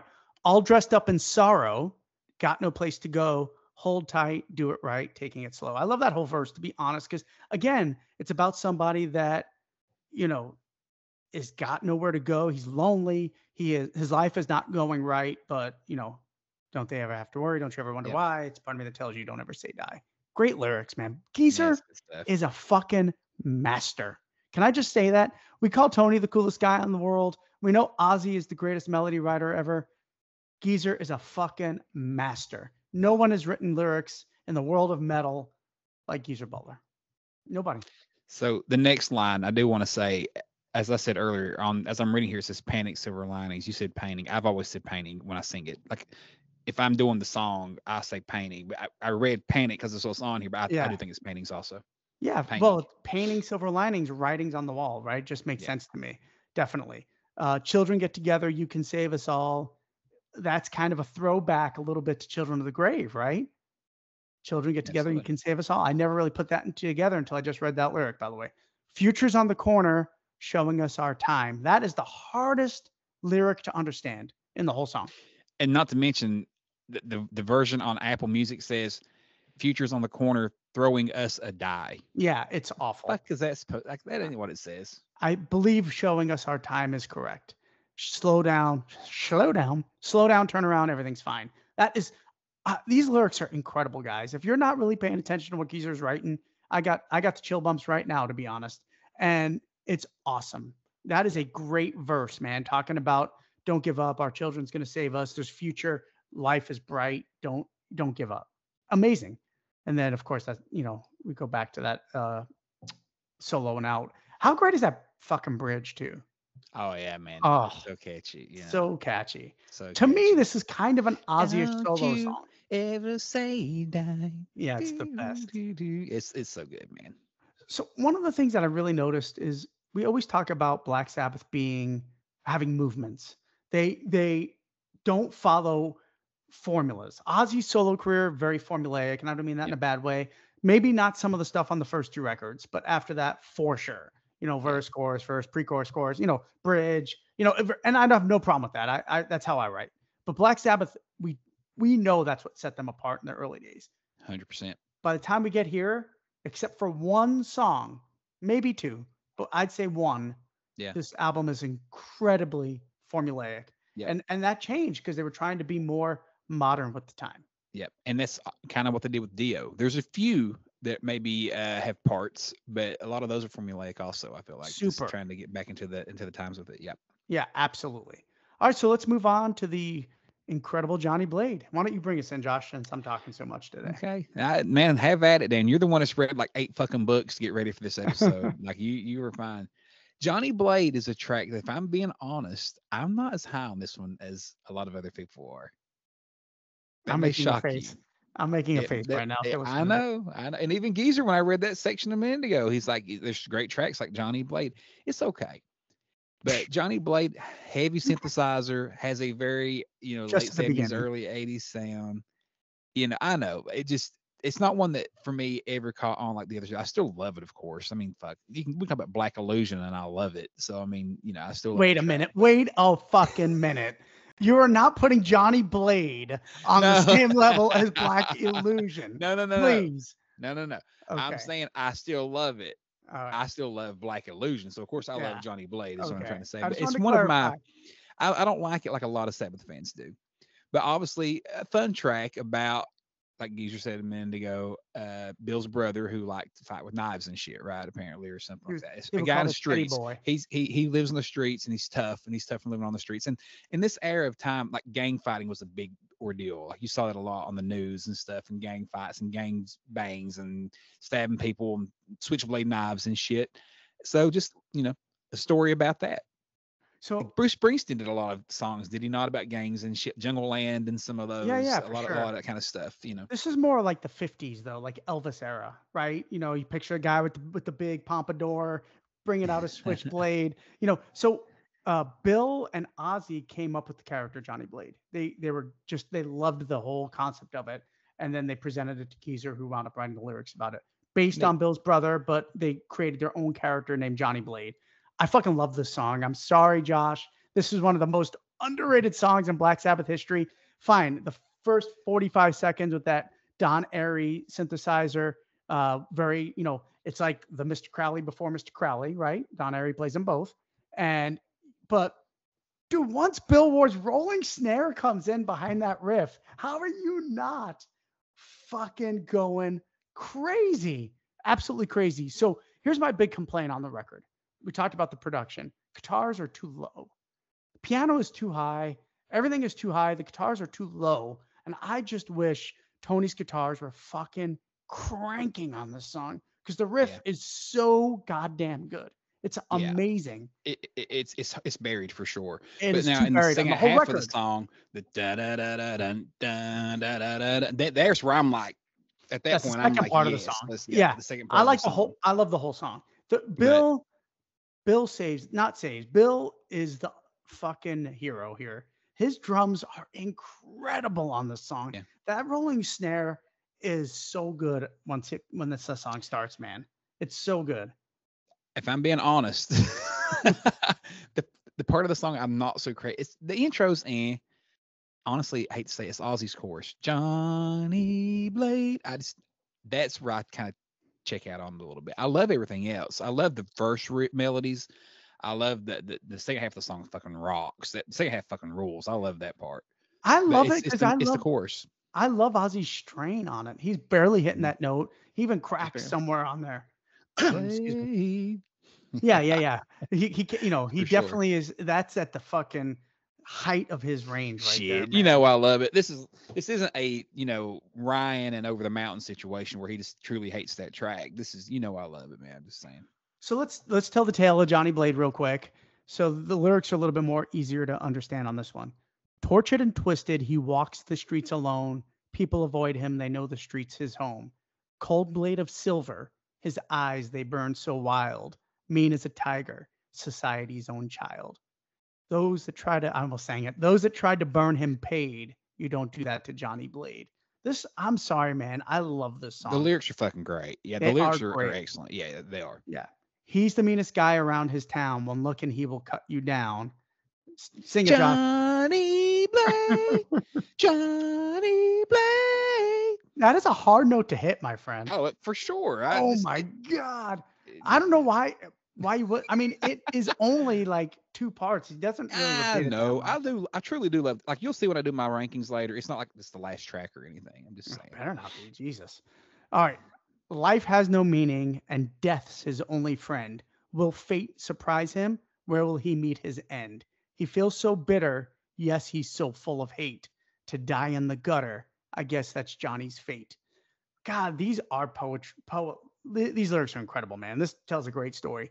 Rivals all across the land. He kills them with his knife in hand. And then once again, the chorus. He's the meanest guy around his town. When looking, he will cut you down, Johnny Blade. Johnny Blade. Johnny Blade. So you see, you couldn't even hit that note. You had to change it. It is hot. No note. So this is where we get classic Black Sabbath. Now the song completely changes. God damn it, it gets good now. I love the whole first part too. But so now we go to the second half of the song. Great melody here too. God damn, Ozzy kills the song. Well, you know that Johnny's a spider and his web is the city at night. He's a victim of modern frustration. That's the reason he's so ready to fight. He's the one who should be afraid what will happen to you, Johnny Blade. That groove, dude. Bill was fucking just killing it. Groove, man, in the pocket, letting it fucking rip. That now, part. Just fucking imagine if the guitars were cranking on that, man. Yeah. It would be a classic Black Sabbath song. They're just so buried. I don't know why Tony has those guitars so buried, man. I know he didn't mix the record, but if there was one Black Sabbath record that needed a desperate mix, they remixed Technical Ecstasy. Why not fucking Never Say Die? They could have this record sounding so much better, man. It's kind of a shame. It is a shame. Oh, he knows his future's decided, and he ain't gonna change it, no way. He was born to die in the gutter. He'll keep fighting to the end of his days. Great part here. Been alone all through his life. His only friend is a switchblade knife. He's the one who should be afraid. What will happen to you, Johnny Blade? Now, here's cool part. I love the outro, man. Here's something cool too, right? You fool the poop. You feel, whoops. You fool the people. Who's fooling who? And it dawned on me, who's fooling who becomes a Ozzy Billboard Tony Iommi song, a bunch of years later, which I thought was pretty cool. It's time to listen. The fool is you. What a great ending. So obviously these lyrics are very straightforward about someone that's, getting into gang fights, loosely based on Bill's brother, but they all were very friendly with Bill's brother. They all got along with him, so they knew him. So, what a great tale. I just think the best part of the song is yet to come, because that guitar solo, in my opinion, might be, ready for this? My favorite Tony Iommi guitar solo. Number one. Number one. Gosh, Number man, that is saying a lot. Dude, that guitar solo is awesome. It starts to fucking shred. Let me be clear, I do love this song. When I say I don't love it, like there's parts of it that annoy me, but he lets it go for sure. Tony, and there's a lot of feeling in the solo and too. I was gonna say there's feeling and there's groove in his playing. It's not just shred, it's like a groove shred. He's letting it go, man. And maybe Tony saw that guitar playing was starting to step up a little bit. Tony can shred when he wants. He did it in the 80s. He takes a step up on Technical Ecstasy. Even though a lot of people shit on these records, but that's the record where he was like, I'm going to take my playing to another level. Agreed. It's like Dirty Woman. What a great guitar solo on Dirty Woman. For sure. That's also one up there for sure. But I think that's the record where he said, I'm going to push myself. And Johnny Blade has got the perfect complex. It's complex. I don't think he shreds like that anywhere else in his whole career. And great feeling. I talk about it a lot on the show. One thing that helps a great guitar solo is a great rhythm. It's got a killer rhythm behind him right there. Yeah, it's a lot of really energy. Does. It's one of those where it makes your heart race a little bit. It's just kind of like, you feel Bill's that. fills, my God, listen to Bill's fills. It starts during the the outro with You Fool the People, and Bill is just going crazy, man. It's so good. The song. Sorry. We didn't make that a thing. Bill's feels. Bill's feels. Yeah, exactly. Bill's feels. I might have said that like I'm from Kentucky. Awesome. Anything else you want to say about Johnny Blade? No, man. I truly do love the track. I don't want to shit down the road because I do love it. It's just not like when Geezer says there's some good tracks in there like Johnny Blade. I'm going, really? That's the one you choose? I think there's 3 or 4 or 5 better. That's it. I do love it. And there's sections of it, like you said, Tony's solo. That whole second half fucking rules. So yeah, the lyrics are fun. Yeah, it's a good track. Well, I like it too because this, even though it has a chorus, and I know you don't like it, and both parts have a chorus actually, right? Because you have the part where been alone all through his life, which is kind of like the second part of the chorus. Yeah. But totally 2 different songs, which again, a song with 2 different choruses, right? Yeah, 2 completely different choruses. So fucking cool, man. Awesome. Yeah. All right, up next is the Emotional Junior's Eyes. So obviously we talked about this one. Go ahead, Josh. No, go ahead, man. I'm waiting on you. So this one we talked about started in 1977 with the boys. Ozzy quit. They wrote this song with Dave Walker. There's versions of it online. I'm sure you guys are diehard fans and have heard it. Let's talk about the Dave Walker version first. Josh, why don't you go ahead? I've heard it, but my goodness, it's been 10 years ago. Okay. Wasn't overly memorable for me. I'm an Aussie guy, so it kind of was like, eh. Even without being an Aussie guy, and listen, I think Dave Walker is a great singer, actually. I mean, he has got a great voice. But to me, with Dave Walker fronting the band, it sounds like any old run-of-the-mill 1975 rock band. It does. I'm sorry. Even the song isn't memorable. Tony doesn't have a solo in that version. It's just very okay. It's like, it's a fine song. Almost like the Wildlife version of Shot in the Dark. Well, right. That's not even close because Ozzy, same thing. Great analogy, man. Great. Yeah. That's perfect. To me, it's a fine song. People that think it's better than Ozzy's need to have their head fucking examined. The lyrics aren't that great. And, Dave Walker was writing the lyrics. Geezer, right away, when somebody comes in that writes lyrics, Geezer is like, fine, take them. That's what he does. But it's about money and being poor and, it's all fine. I mean, that's the best word I could say. I don't like hear it and go, ugh. But it is nowhere near the emotional roller coaster that Ozzy's version is. Yeah. Dan smokes these fucking deep dives, doesn't he? I just let him roll, man. Because I'm truthfully, sorry, man. no, I don't mean you're over speaking. I mean these are where you excel. I think it's these deep dives, and Thanks, man. yeah, and I'm definitely better being the side man on these and just letting you go and chiming in because you have such a you research and stuff. You mean I come prepared? Like I've not listened to Dave Walker sing that in a decade. I probably should have broke it out and listened to it. It's been a minute, but I do remember it didn't connect with me at all. Yeah. But there was also a time in my life I refused to listen to Ronnie Dio because I just was too I just wouldn't do it. So, but no, I do recall that to me it was just it's mundane. It was fine, but it wasn't the smoker that the one we know from the album is one of my favorite Black Sabbath songs of all time. Yeah, mine too. It is emotion filled. And this has always been my argument is people out there that rip on Ozzy, oh, you don't do anything, you don't do anything. This is the perfect example of what Ozzy brings to the Black Sabbath material. And I know they're special. All four of them are special in their own way.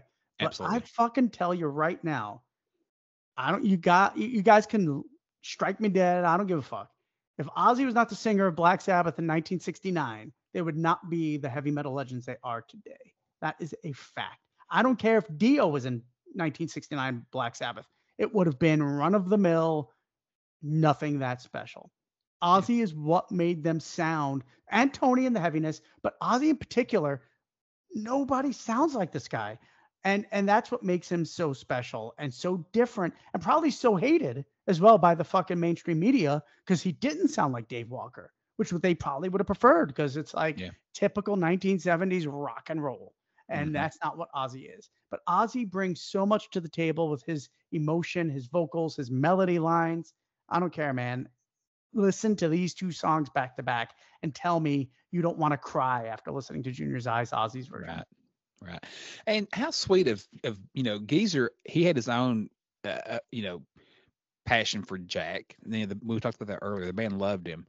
But how sweet of him, man. They're at a time where the band is literally at each other's throats. They're hardly speaking. But Geezer still wrote these lyrics to be reflective of Ozzy to his father, which is fucking excellent. And that was really not sweet for at that time to do that, despite everything going on. But again, emotion, heartfelt track all the way through, man. It's classic. Yeah, honestly, think about it this way. Geezer was so done writing lyrics at this point mentally. We're on track 3, and this is going to be the third song where we're going to be like, these lyrics are fucking smoking. Yeah. And how many songs do you know in your entire life that can literally do this? Yeah, and you're just like, fuck. Oh, yeah. It's awesome. And who can deliver it and make you do that? You know what I'm saying? 100%. And that's, oh man, when he goes into that fucking chorus, dude, it's so fucking good. That's those goosebumps we talk about right there. That is it right there. He barely sings on the chorus on Dave Walker's version is nothing. It's awful compared to what Ozzy came up with. Let's be perfectly honest. So a couple of cool things. The only thing I don't like is the fade in. I don't know why. I've never liked the fade in. I'm not a big fan of that either. I feel like in my brain the song never gets loud as what Johnny Blade was, and I don't know why I feel that way. But I'm not a big fan of the fade in. Matter of fact, Dave Walker's version does not start like that. It's totally different. But that bass groove is very jazzy, and it's really, really killer. Let me ask you, as far as anything you've read, did Geezer write? I mean, obviously he wrote his bass lick, but did the song grow from that? No, I think it was all Tony's. Okay. Yeah. So it's kind of featured a little bit as it's fading in. The bass is kind of up front in the mix and stuff. Yeah, I'm sure Geezer wrote his bass line, of course. Well, I mean, I know that, but I'm saying, you think the song was written around that? Was that maybe the foundation? It could have. They Geezer's never really cool said. bass line, and they just start kind of, and Tony's just kind of riffing over it and just came up with little things to maybe, It sounds like that would be logical because it does. Yeah, I would say that's probably spot on, Josh. But I've not read that. Yeah, I haven't either. Yeah, but it's definitely bass driven. But Tony's using a lot of wah on the song, which is really cool. I love his effect on wah. Another great guitar solo by Tony. I just think the breakdown is incredible. So again, written about Jack Osbourne, died a year earlier, 1977. They had started it then, but I don't think he's had lyrics yet. But that melody, you can feel Ozzy's pain, Ozzy's emotion. anybody, and I, I've not lost my father, thank God, but this song is going to be very tough. Yeah. I mean, this is going to be almost impossible to listen to once it happens. Yeah, for sure. Kind of like My Little Man Grows on You when you have children. This That's is going right. to be the opposite. 100%. And I just don't know. God damn it. I know we're an Ozzy podcast, but I don't know of another singer that brings emotion out like Ozzy does. And this is maybe the antithesis of it. Like, this is the zenith of Ozzy's emotion. I just think emotion and charisma is what's always made him. Yeah, Melody. 100%. And if people don't like this song or Ozzy in this song, you're just not an Ozzy fan. I'm sorry. Yeah. He doesn't touch you like he touches millions of people around the world. And is this not one of Tony's simplest rhythms on the chorus? Dun, dun, dun, dun, dun, Yeah. It's great. But it's fucking awesome. But that's all you need sometimes. As a songwriter myself, do you have to remind yourself sometimes, keep it simple. Always. Like we don't want to. It's like a drummer. Drummers always want to, like just simple. Simplify it. Well, it pisses me off because Tony talks about he was able to do that with Dio, but he was doing it here. He let Ozzy shine on that melody and let Ozzy sing around that simple riff. So he was doing that. So, a great point. I love it. All right, let's go through the lyrics real quick. Junior's eyes looked up to the skies in tears. He prayed that his maker, the giver and taker, would hear. Junior sighed as his hand reached out to the sky. Junior cried the day that his best friend died. Yeah. Yeah. that is just, these are definitely, we'll eventually do a Geezer's episode where we do his favorite lyrics. Way up there for me, man. Yeah. Way. For sure. I agree totally. Yeah. You're coming home again tomorrow. I'm sorry it won't be for long. With all the pain I've watched you live within, I'll try my hardest not to cry when it's time to say goodbye. So a lot of things people don't realize. This song's actually about Ozzy going home to say goodbye to his father before he passes, right? I always used to think it was after he passed, but that chorus is clearly saying, you're coming home again tomorrow. I'm sorry it won't be for long. With all the pain I've watched you live within, I'll try my hardest not to cry when it is time to say goodbye. I've always took it more like going home for a funeral. Like it won't be for long. It's coming home again tomorrow. Sorry, it won't be for long. Like you're coming home for the funeral. Maybe they had it at their house or something. Yeah, I used to think that way too. I'm starting to think maybe it's to say goodbye on his deathbed. Either or, it's very similar. Yeah. All right, Junior's eyes, they couldn't disguise the pain. See, here we go, Josh. His father was leaving, and Junior's grieving again. Innocent eyes watched the man who gave everything. Junior's sorrow, he knew what tomorrow would bring. Okay. Yeah, it makes sense. Right? Deathbed. Yeah, it makes more sense. Yeah. Absolutely. Great lyric. I mean, good. No, I love this because I'll read them, but to sit down and actually think about it and discuss it with somebody like that, it's kind of clear. Yeah, I agree. And then again, they're coming home again tomorrow. I'm sorry, it won't be for long. What a great chorus. You nailed it. With all the pain I've watched you live within, I'll try my hardest not to cry when it is time to say goodbye. Even before I knew Sabbath's catalog, like I would go on to know it. And like I said, never said that was one of my first ones also. That chorus got me from like day one. It's like, dude, that's fucking great. It's good stuff. Great call. Then we have the great solo, which is incredible. Great breakdown. All right, then we come back to verse 3. Junior's eyes looked into the skies once more. Now he knew well this life was hell for sure. Desperately tried, his fingertips stretched to the stars. Yeah, I literally got goosebumps right now, man. Awesome. That little gets me every time. Reaching for reason along with the time and the scars. And then chorus one more time. Hats off to Geezer, man. That is gold. I know. And it's so amazing that Geezer's always irritated writing lyrics. And he's so fucking good at them. It's like the best. Yeah. I mean, you know me, Lennon, Geezer. They're two best lyrics. How can you hate this so fucking bad? And I think that's why he didn't want to do another album with Sabbath. I think he just didn't want to write more lyrics. And you're so fucking good at it, dude. Like, I just don't understand. Yeah, I agree. Great song, man. And, did you ever hear the joke when Zach covered this and then, like, the acoustic version? And Ozzy's like, that sucks. Ozzy's so honest. Because, like, Zach had mentioned covering another Sabbath song, and I said, as long as it's better than Junior's Eyes was, or something, like he gave him some shit over it. But what a great song. Sorry we're going so long, guys, but you know how we get in the deep dive. This is where we live and breathe, man. This is why we're here. Never Say Die. We are now just finished with track 3. We're moving on to track 4. Interesting enough, I think all 3 of these songs are like over 6 minutes long too. So yeah, they are. Johnny Blade Jr.'s Eyes, Hard Road, all over 6 minutes. They're epics, man. All 3 of them. And you got that poppy single to start side 1. All incredible. Love it. Yeah. All right, why don't you introduce a Hard Road, Josh? Yeah, so that comes into a Hard Road. Another one that's kind of groove oriented. Tony simplified back a little bit, you know, dun, dun, dun, dun, dun, dun. You know, Tony he was not the riff guy on this album as much at all. And it looked like you said the songs are more formulaic, and he's actually playing more of a melodic intro rather than riffs. Right. Hard Road's another one, man. It's taken me from day one, just like Junior's Eyes. And those were when I first bought this record. Those were the 2, Junior's Eyes and a Hard Road. Over Never Say Die.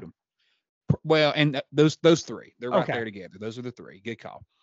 But a Hard Road, man. Again, this song sounds like a single, you know, and it was. It was. I think it could have been a bigger single. I feel like maybe wrong place and time, just you know where they were at the moment. Well, 6.5 minute single too. That's ballsy. It's tough. Yeah. It's got a single vibe. Put it that way. They Yeah. did the edited down version for 3.5 minutes, but you know, again, great chorus, great melody, a simplistic song, but this song to me, I say this all the time on the deep dives. There's that one song that this is what the album sounds like.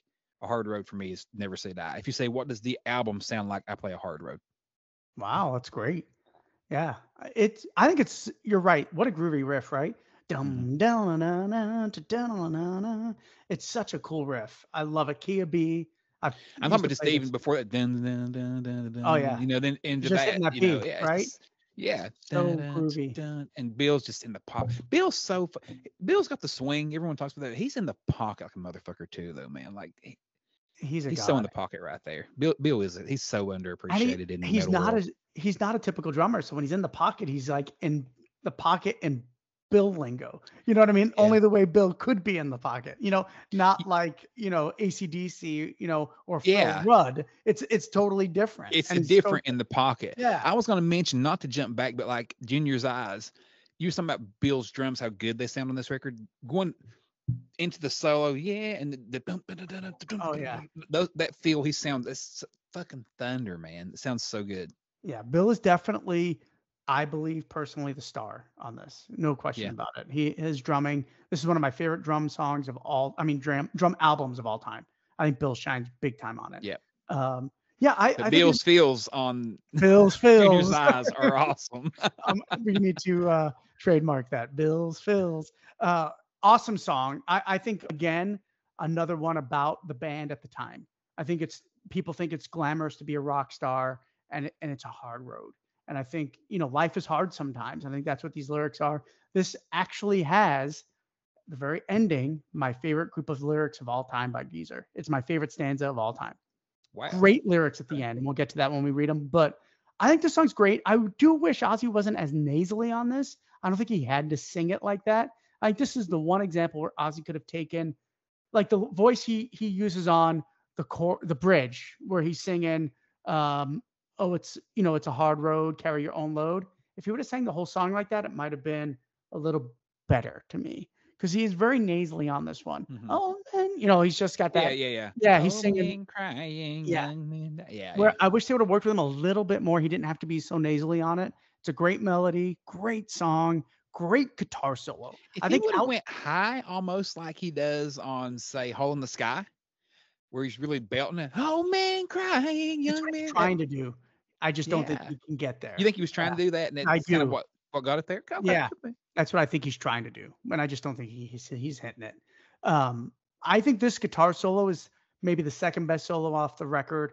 It is simple but catchy as shit, man. I love this guitar solo.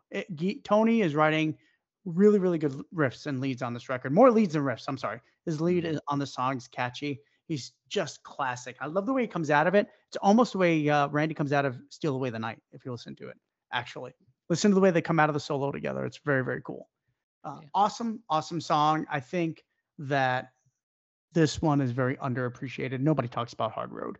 One little difference in the UK, the song is called Hard Road. In the States, it's called A Hard Road. Just as we got to bring you all the information here, folks. Yeah.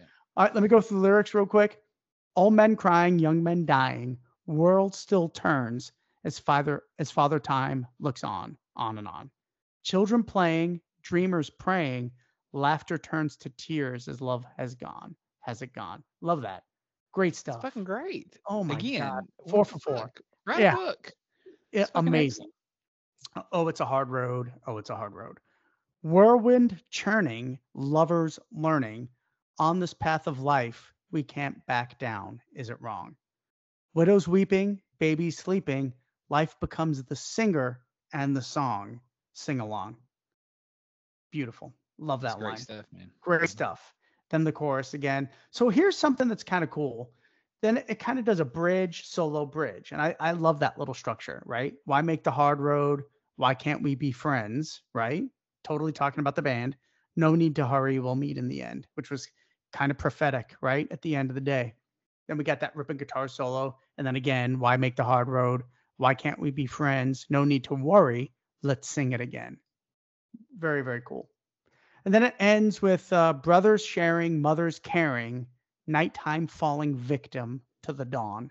That is a cool lyric. Cool, isn't it? I was thinking cool that lyric. too, because it's such a cool line. So I don't know what he says here. It says shadow small, but that's not what Ozzy says. I cannot pick out that lyric. So if you know what he says, let us know, people. But I don't know what he says there. Days are crawling, time is calling. To the earth, another life is gone. That is wrong. Actually, it says days are crawling, time is calling to the earth, another life is wronged. That's what he says there. Love lines drawn. Positive. He says wronged. And then we got the chorus again. And then now my favorite lyric here. We'll talk about Tony singing here at this point too. Forget all your sorrow. Don't live in the past and look to the future because life goes too fast, To me, that is as poetic as poetry can be. Maybe my favorite stanza ever written by anybody. Forget all your sorrow, don't live in the past, and look to the future because life goes too fast, Amazing. Yeah. Right? It's impressive shit, right? Yeah, right there. So let's talk about the ending, right? We know Tony's the only song Tony and Geezer sing on. Geezer couldn't stop laughing the whole time Tony's singing, which is, can't you just see that in the studio? Right? That'd be great, wouldn't it? Yeah, totally. So who do you think is singing the ooze? They get start kind of up there, right? That's probably Bill. I think it's Ozzy. It's either Bill or Ozzy. I think it could be Ozzy. I used to think it was Bill, but I was listening to it today and I thought, why wouldn't they let the lead singer do the ooze? But it could be Bill. I could hear Bill doing it for sure. I don't know. It definitely one of the two of them, but I want to go Bill. Yeah. Let us know, listeners. Who do you think it is? Yeah. Who do you think is doing the ooze? I've never really talked about it before. I haven't even thought about it before, really. But now that you mention it, they're all over the place. They're all over the place. Yeah. Because the band's singing, oh, yeah, it's and then Ozzy's singing that great frontline lyric. And then somebody's doing the ooze as an overdub, which is so cool. It might be Yoko Ono. No, definitely not. Please. Geezer says it's about the band, but you can obviously relate it to a lot of things about just how life can be hard sometimes, Yeah. But Geezer is 4 for 4. That ends side one. Again, I think, obviously side one of Paranoid, maybe the greatest side one in the history of heavy metal or music in general. But goddamn, side one of Never Say Die, it is absolutely stellar. Yeah, great shit, man. Like you said, for an album that's universally shit on. And then they wrote that day. They wrote it that day and recorded it. You know what I mean? Like it took them a while to record. So it's not like they were writing it that day and they were there for 4 days. But the fact that they were coming up with that shit in the cinema and then this is it. This is the recording. I mean, yeah. In the middle of the freezing cold, and it's not like you're out there really enjoying yourself right now. So yeah, totally. So that brings side 2 doesn't start off that bad.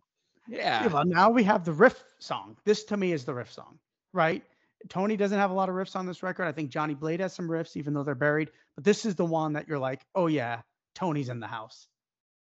Tony's in the house. Go ahead and introduce it. So Shockwave is, oddly though, that's the song I probably listened to the least on the record. And I don't know why that is really. The whole record? Probably. I mean, aside from like Breakout or something, maybe go. Swinging the Chain. Yeah. Yeah, I don't know. It's never been one that really stuck with me a whole lot. Like honestly, I'm having a hard time even hearing the riff in my head right now. I'm losing credit. No, no, no, Yeah, no, no. Yeah, okay. so good. It was just kind of going. Brian's gonna give me shit later when he watches this. I swear.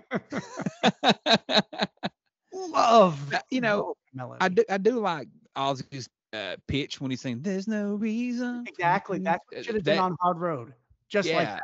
yeah, that would have been perfect. Yeah, that Yeah, would have worked really good. I think Ozzy sounds great on it. It is more of a heavier song than some of the others. definitely. More of a traditional. I Maybe the love heaviest song the on the record. yeah, I think so. I think that's fair Yeah. to say. I love the doubled vocal, or it could be even triple vocal. You know, there's no reason for you to run, and Yeah. almost like Great. harmony. Definitely. Different And for it's Ozzy. very, very different for Black Sabbath to do that. Yeah. Look behind you. I love So that song too. Fuck, I'm just fucking around. Man.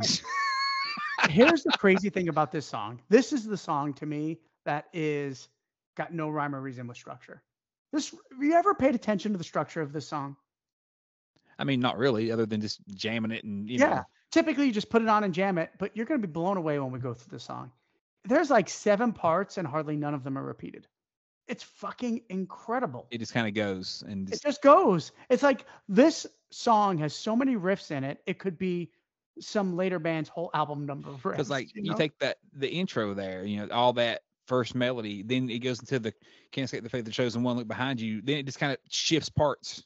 There's another part in between You it. know, Freezing your yeah. body is the answer, right? Yeah, Freezing but your it shifts. Yeah, It yeah. never really goes back to any of that. Yeah. It never ever goes back to any of those parts in the song, and it drives me crazy because there's no reason to run is one of. I just think that melody is like, oh my god, Yeah, that's good shit. it's good shit. And I almost wish they would have stayed on it a little bit more. It might have been Mhm. more iconic, but I almost think they get a little too inventive and too creative for their own sake here because the song's just so all over the place. It's Yeah. crazy. That's But rip and definitely riffs. the peak of the song, I think. This that opening, like those, that chorus or that verse right there, and the melody is the hook of the song for me. And I think the ending too. Dun dun dun Dun, dun dun, dun dun, dun dun dun, dun dun, dun. dun. Yeah, that riff is also killer. Woo, Yeah, woo. yeah. That's another one who's So doing that. again, is Little, that Bill or yeah, who is that? it's definitely crazy.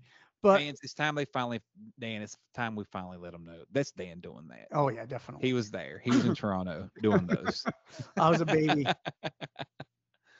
It is a great song. So let's go through the parts and the lyrics and this, then we could kind of, go through it and so we could really say how many different parts there are. So we got, well, first of all, before we start, this song I believe is about a person that dies and his soul is being battled between good and evil. That's what I believe the song is I about. think that's fair enough. Very sci-fi, very fucking geezer.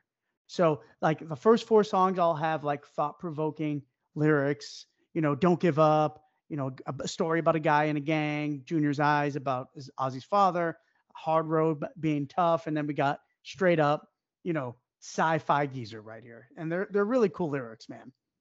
So there is no reason for you to run. You can't escape the fate of the chosen one. Black moon rising in a blood red sky. This time you realize that you're going to die. That part is incredible. Maybe the best part of the song. Wouldn't you agree? Mhm. I agree. That to me, that's the highlight of the song right there. And it's right out of the gate. I wish they'd go back to Yep. it. Part 1. 100%. Let's count them, Josh. Now we go to part Okay. 2. Freezing your body is your answer. That's what you plan to do. Floating in time, you cheat your master. You're on your own going through. Part 2. Done. Dun, dun. Yeah, so many Never different parts. mind, 3. Part 3. Wind of mist has taken over your mind and you think you're on your own. Don't believe you are the only one here. Look around. You're not alone. Crazy, right? Feel the forces. Now we're going to part 4. Feel the forces from another world. Ghostly shadows fill your mind. Evil power hanging over you. As you freeze, you're a child. Look behind you. So that's not right, I don't think. As you freeze Evil power your life hanging in over you? time. Yeah, as you freeze your life in time, look behind you. Thank you. Sometimes you read these lyrics and you just know, hey, that wasn't right. So let me get it again. Evil power hanging over you as you freeze your life in time. Look behind you. So that's now part. Are we on part 4 or part 5 already? 4. We're now on 5. That was 4. Yep. And I love how they kind of bring like the acoustics behind it, kind of Sabbath, Bloody Sabbath-y on that part, right? Very cool. Somebody's calling, someone is near. feel yourself falling, falling with fear. You tell yourself you're dreaming, you realize you're screaming. You know that now we go to another part. You know that this shouldn't happen to you. You tell yourself that it just can't be true, but there is nothing you can do. So now that was just part 6. 6. Yes, Yeah. that's 6. You know, and now we're poppy. You know this shouldn't happen to you. Yeah, right? Yeah. Super poppy. Tell yourself that it can be true. So yeah, I mean, totally different shift from the original heavy. There's no reason. Two totally different worlds. 100%. Then we go to the guitar solo, which is ripping, and the riff behind the guitar solo changes 3 times if you listen to it. 3 different riffs behind the guitar solo, which is incredible. That's great. Yeah. And the first riff is the outro riff. I love when they do that. They do that in Into the Void too a little bit. Geezer starts playing that bass line before the ending. Foreshadowing a little bit. Yeah. Yeah, exactly. So that kick-ass riff starts behind the solo, but he changes it 3 times. It's crazy. So then they finally bring back one of the parts, ghostly shadows from the other world, evil forces in your mind, trapped between the worlds of life and death, frozen in the realms of time. Look behind you. So they do bring that part back. It's the only part they bring back in the whole song. And then we go to another riff, which is the outro, which is you feel yourself falling. You're at the end of the line. Your body is crawling, but your senses are blind. Cold, cold feelings are running through your brains. Ice cold fingers flowing through your veins. Yeah, a little snowblind right there, right? But great fucking part, man. I love that part. But again, the consistent thing is killer fucking lyrics. Killer fucking lyrics, man. That's great shit. And it was 7 parts, right? Yeah, 7 parts. So I mean, not including the 2 different solo parts too, because I won't double count the solo because he brings it back. But yeah, like 9. Yeah, they bring one back. But yeah, 9 different riffs in this song. Absolutely incredible. Fucking incredible, man. Yeah, it is for sure. And Shockwave, the title. I wonder where the title comes from. Yeah, I don't know. It's a great Unless question. it's just something Ozzy came up with and they thought it sounded cool and they just rolled with it or something. He tends to like to do titles. Yeah, it doesn't have anything really to do with the lyrics. Never said in the song, right? Kind of crazy. I wonder if it was just a working title that they kept. We've done that before. We've done that before. I was gonna say I've done that before. Yeah. Shit, they called NIB Nib. I mean, they probably didn't give a shit. You know? Yeah. So I would have to say, is there another Black Sabbath song that follows a trajectory like this? That is just this scattered? I don't think so. I don't either. It's all over the place. It really is. And I don't think I ever really picked up on it until I was getting ready for the show. And it's just like, holy shit, it is just such a diverse song. Picking up on it right now, actually. And I realized the first section is my favorite. Yeah, mine too. It kind of comes out of the gate with the best part. And then, but yeah, I agree. It's totally different. I can't think of any songs anywhere that are like that. Yeah, that's true. Not even Black Sabbath. What other song is like this, man? It's just part. I got all these riffs and all these parts. I can't make a song out of them. Let's just put them together and make one song out of them. And I do think this is the one song that could have been better if given time. Because I think if given time, they might have said, hey, let's really continue to build on that. There's no reason for you to run. This first chorus is so good. Let's continue somewhere. Yeah, because if that was in the song more, this song might be a little higher on my list. Let's be perfectly honest. Agreed. Anything else on Shockwave? Nah, I think I'm good, man. All right. That will bring us to the amazing, and I do want to intro this one, Air Dance, which is my friend at my show I played's favorite Black Sabbath song ever that he thought I wouldn't know, right? That's crazy. So I'm going to go ahead and spoil a little bit and say that it may not be my favorite song on this album, but Air Dance for me is up there in Black Sabbath lore. I just fucking love this track. Always have. I love how remarkably different it is from anything else in the catalog. Don Airey is a god, as Dan says, on this track. And he's the standout performer on this track, I think. The keyboards are so fucking good. And it has, especially in the last section of the song, sounds like the fucking Doors. That's jazz. To me, it's jazz. But it's kind of totally jazzy. Yeah. But I got a Doors vibe. I couldn't love it anymore because it is different. It reminds me of like Revelation Mother Earth, but different. Like the Sabbath verse, like that same vibe though, where it changes so much. I love this song, man. This is a Black Sabbath song that I listen to as much as any song in the catalog. Wow, that's some big praise right there. Yeah, I love it. I like it. I don't know if I love it to your extent. I mean, it doesn't have the same emotion to me as a Junior's Eyes or Maybe She's Gone from Technical Ecstasy. I like a little bit better. I like that song too. Yeah, this song is unique.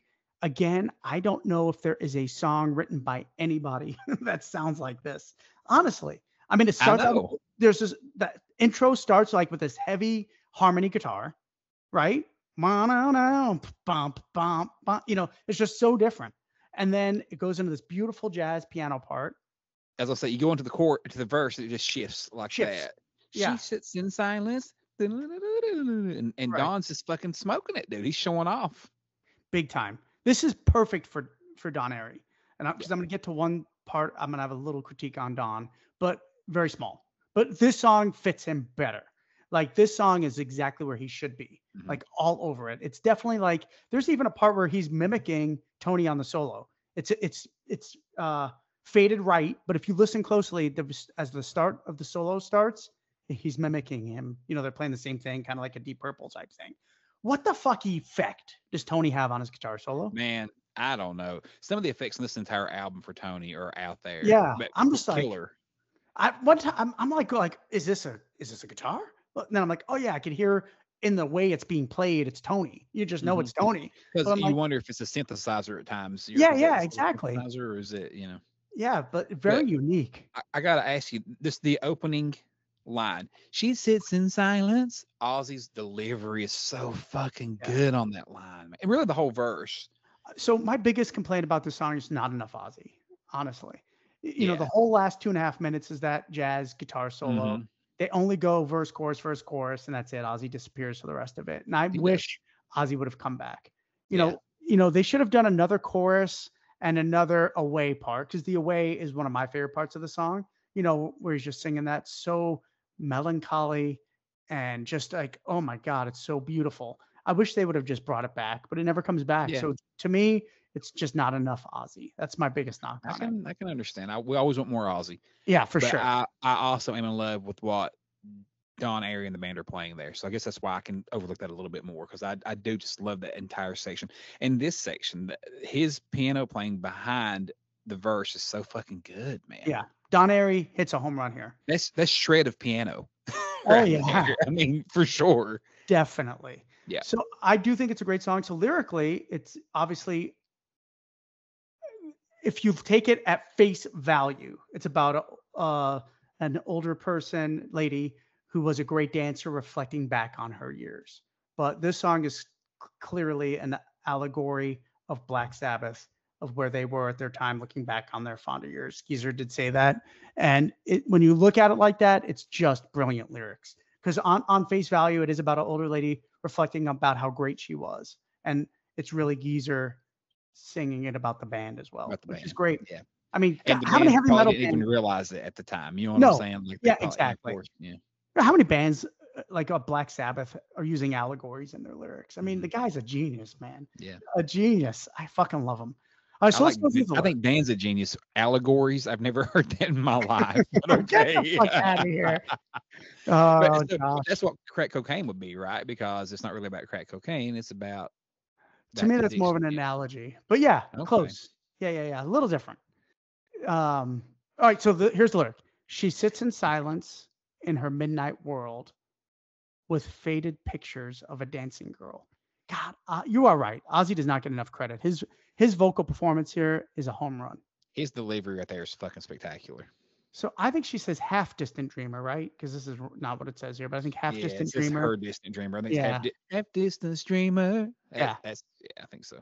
On the seas of time, her happy memories dancing through her mind. Dude. Dun, dun, dun, dun. This song's emotional.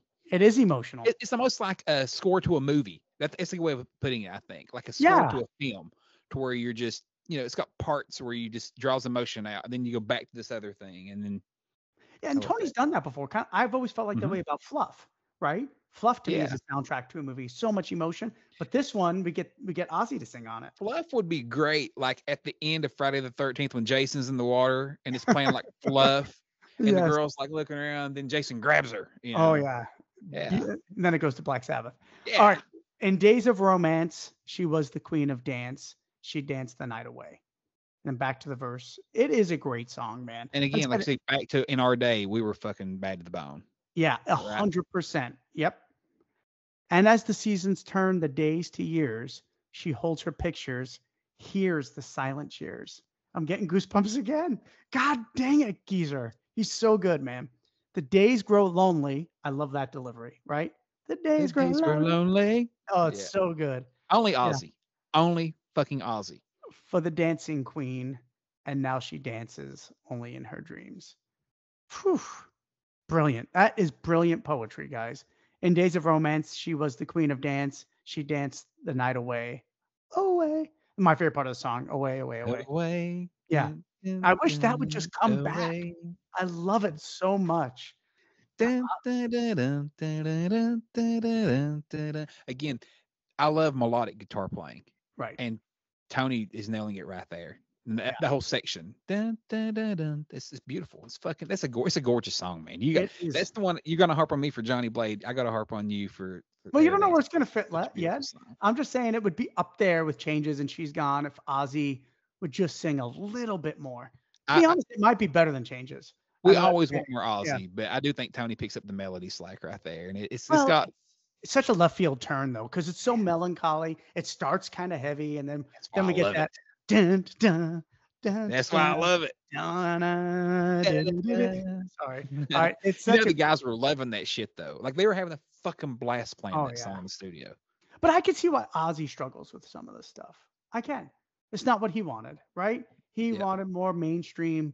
You know, he probably ate up Never Say Die. You know, big time the song. So very prog. Is this the most prog Black Sabbath track or Spiral Oh Architect? yeah. It's I one of think the this two. one. I think Yeah. this one. It's one of the two. It's excellent. All right, so then we go to Over to You, which also starts in the key of B, and very similar start to Hard Road, right? Wouldn't you agree? Yeah. Yeah, Tony both is picking that B note to start these songs. Pretty cool. I absolutely love this song. This song I think is very underrated, underappreciated. I don't know nobody that talks about Over to You, honestly. I think Over to You has like an anthem. Dun, dun, ch, dun, dun, ch, dun, dun. You know, like that groove, that pocket is very anthemish, I believe. Yeah, this is one of my most listened to songs by Black Sabbath. Okay. Yeah, that's how much I love this song. And here's something that's very interesting. I'm going to start out right out of the gates with it. This is the only song in Black Sabbath's canon that Ozzy didn't write the melody to that he sings.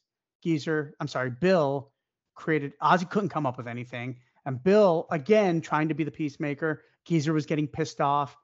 Bill kind of came up with the Ghost melody and sang it, and Ozzy kind of copied it and made it his own. But, you know, Ozzy was definitely struggling at this point with just even wanting to be there. And Ozzy's never hid that.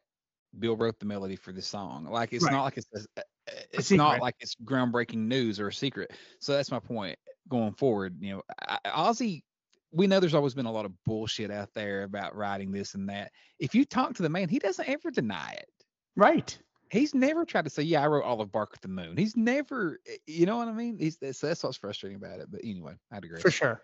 So I love this song too. I think this one is definitely very, very modern Ozzy to me. Even though he didn't write but like it's very straightforward. Like you come off of Shockwave, you come off of Air Dance, and now you have a song that's very like much more straightforward, classic rock song. Right? Wouldn't you agree? My foot right now, I'm like tapping my foot, just hearing the melody in my head. This the intro. So here's my issue with the song. It's very small, actually, because I think the melody is fucking incredible. And I think outside of Junior's Eyes, this is Ozzy's maybe most vulnerable sounding melody on the record. I think Ozzy just captures this melody so good. So Bill hit a home run here. But I don't like Don's piano in the pre-chorus at all. It's so overbearing. He's playing this like big Liberace part, you know, over the traveling endlessly. I just wish Tony's guitars were fucking louder. Why? I mean, it's Black Sabbath. Can't we get the guitars louder here? That's the one big gripe I have on this song. You know, let's mix it different. It's fine with Don's playing, but why is that the prominent instrument? Right. I just don't understand it. And Tony's producing. I mean, his hands all over the album. Yeah, I agree. You know, he's not mixing it and engineering, but he's, you know what I'm saying? I'm just saying his hands are all over the record. So All why over. is he so far back in the mix and all of it? I can't even tell you what the guitar's doing in that part. Yeah, and especially when you're looking at a time when guitar gods is growing. You know what I Right. mean? Like it's the peak moment for him to really show what he's got. It's strange. Yeah, for sure. But great groove, great melody, man. Bill kills it. And I think Ozzy's delivery is absolutely just spot on. And I love the outro. Everything about the song is great. We'll go over the lyrics here a little bit. To me, this song is about a guy who is struggling in life and he's looking for answers from anywhere, from the education system, from the government, from the military, anywhere that, he can find trust in somebody to help him through a struggling life. What do you have? Yeah. No, I agree totally. I think you nailed it. I mean, like always. Yeah. Definitely. Yeah. All right, let's go through the lyrics real quick. All right, born in a window, nobody's fool. Raised in a prison, you called a school. Taught your religion, told what to do. I handed my childhood over to you. Great, man. That melody, dude, and Ozzy's Yeah. delivery, Jesus, that is Yeah. so good. I love it absolutely. So again, somebody that's looking to religion, looking to school, like, hey, I need some help here. I was raised in a prison, just help me, give me some guidance in my life. And then we got the pre-chorus, traveling endlessly. I'm searching my mind. I'm almost afraid of what I will find. What a good lyric that is, I right? mean, right. Oh my God. Wandering aimlessly, oh, what can I do? I handed my future over to you. Over to you. So then we have the chorus, over to you, future looks blue, what can I do? Like maybe the weakest part of the song, quite frankly, is the Agreed. chorus, Yeah. right? It doesn't even have to be there, but it's not terrible. It's not like Johnny Blade to you, Right. but but I do think It it's the doesn't weakest have to part be of the there. song. Agreed. Working for working for freedom, fighting your wars, feeding our children, keeping your laws. Someday you'll suffer, then what I'll do, I'll hand all your promises over to you. Wow. I mean, Geezer is just absolutely killing it. Standing inside myself. I used to think it was cell, but it's myself. Standing inside myself, I'm losing control. You made me believe in the stories you told. Waiting impatiently, what else can I do? I handed my future over to you. To you. Again, the chorus again, over to you, future looks blue, over to you. I mean, 10 out of 10 lyrically, Good right? shit. Yeah. Yeah. It's Yeah, fun. I mean, I think Yeah. this is on par with anything else on the record. Tears full of sadness, sealed in myself. I don't think it's cell. I think he says sealed in myself. Whispering secrets, what do they tell? Mad politicians can't tell it true. I handed my children over to you. Which again, now we're in the same cycle, right? Same cycle. He went through it. Now his children go through it. Yeah. So again, And now we get to my favorite part of the song, which is the ending. All over to you. That part I can listen to on repeat all day. Right? just How the great is groove, that? right? That groove is just And moving. Ozzy's vocal. All Yeah. over. It's so good. Yeah. And Over to you. it's funny because those melodies written by Bill, but they sound so Ozzy like melodies, don't they? So I think the ending is probably Ozzy riffing. Quite Well, frankly. yeah, but I just mean the entire song. Oh, the entire But song. yeah. Yeah, definitely. Bill Yeah, I think the nailed it. ending is just Ozzy riffing. Just Right. And again, Ozzy's okay singing Bill's melody because he's family, right? Yeah. But fuck Dave Walker. So I think before we finish up, because we're getting close here, and I know we've been on talking a long time, I think Ozzy was hurt that they did not wait for him. Even though he quit, I think he was hurt. They moved on and brought Dave Walker in, and he never got over it. Never. I believe that with all of my heart, that he was like, these motherfuckers knew my dad died, and they just moved on without me. Geezer says in his book he never really got over it when they fired him. Yeah. At 100%. the same time. I mean, so yeah. Yeah, I think they always thought of that brotherhood.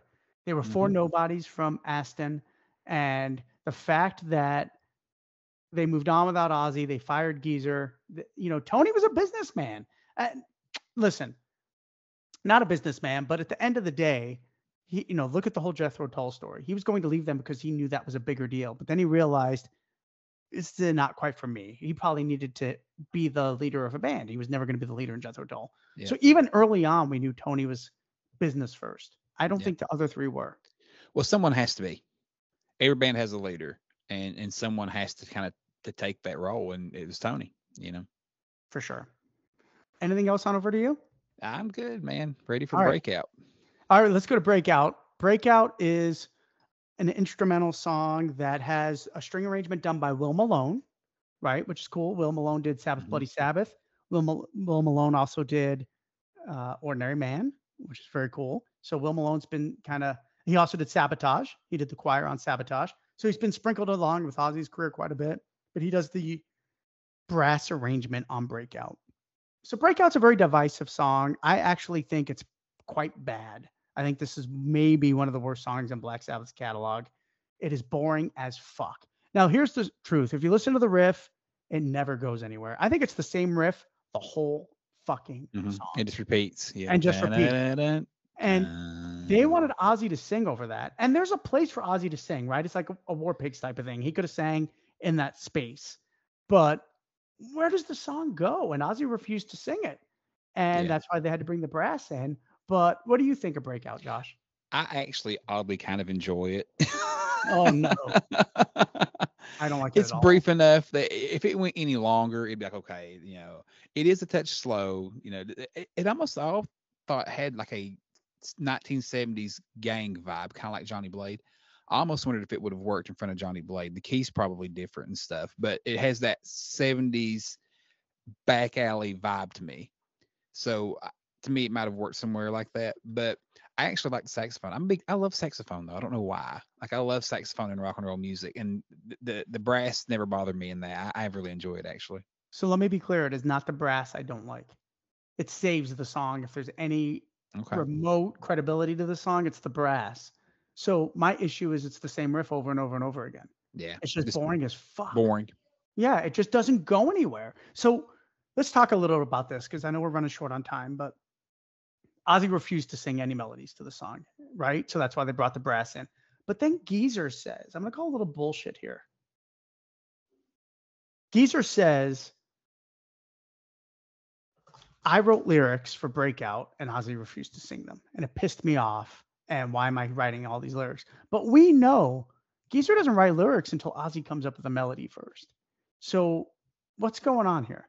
Was it a song maybe for Dave Walker that they had a melody for that Ozzy refused to sing? But I don't know what's going on here, but 1 + 1 does not equal 2 here because Geezer doesn't write lyrics until Ozzy has his melody down. And we know Ozzy refused to sing it. And Geezer hates writing lyrics, so I don't see him sitting around doing it for pleasure. But that's his big gripe. Oh, Ozzy looked at my lyrics Breakout and refused to sing it. No, he heard the riff and refused to sing it because there was nowhere for him to go with the song. Yeah. There's nothing there. Right. What do you think? Yeah, there's nothing there. I don't buy that. I think that's just, and I don't think he's lying. It's just misremembering how things went down probably, There's nothing there. It's repetitive. There's just not a whole lot to do. I think the brass, like you said, saves it. Right. And just kind of moves it on to the next track. Kind of like FX or something, Yeah. It's not better than that, obviously. Yeah. But you know what I mean? Like, right. Yeah. Yeah. Maybe like a don't start too late. Something like that. Yeah. Exactly. All right. Now we go to the final song on the record, Swinging the Chain. It is the second song that Bill Ward sang lead on for Black Sabbath. And I know we're running short of time, but I do want to discuss these lyrics quite a bit. Absolutely. I think this song has got a killer guitar riff. One of my favorites on the record. And I know I'm probably a bigger fan of this song than you are, but I actually think Swinging the Chain is awesome. Bill Ward sounds incredible on it. Bill Ward supposedly rewrote the lyrics because Ozzy refused to sing it, and he was trying to get Ozzy to sing it, but he still didn't sing it. I think Ozzy left the sessions early, if you want to know the truth. Between Breakout and Swinging the Chain, he was like, fuck it, I'm done. I'm out of here.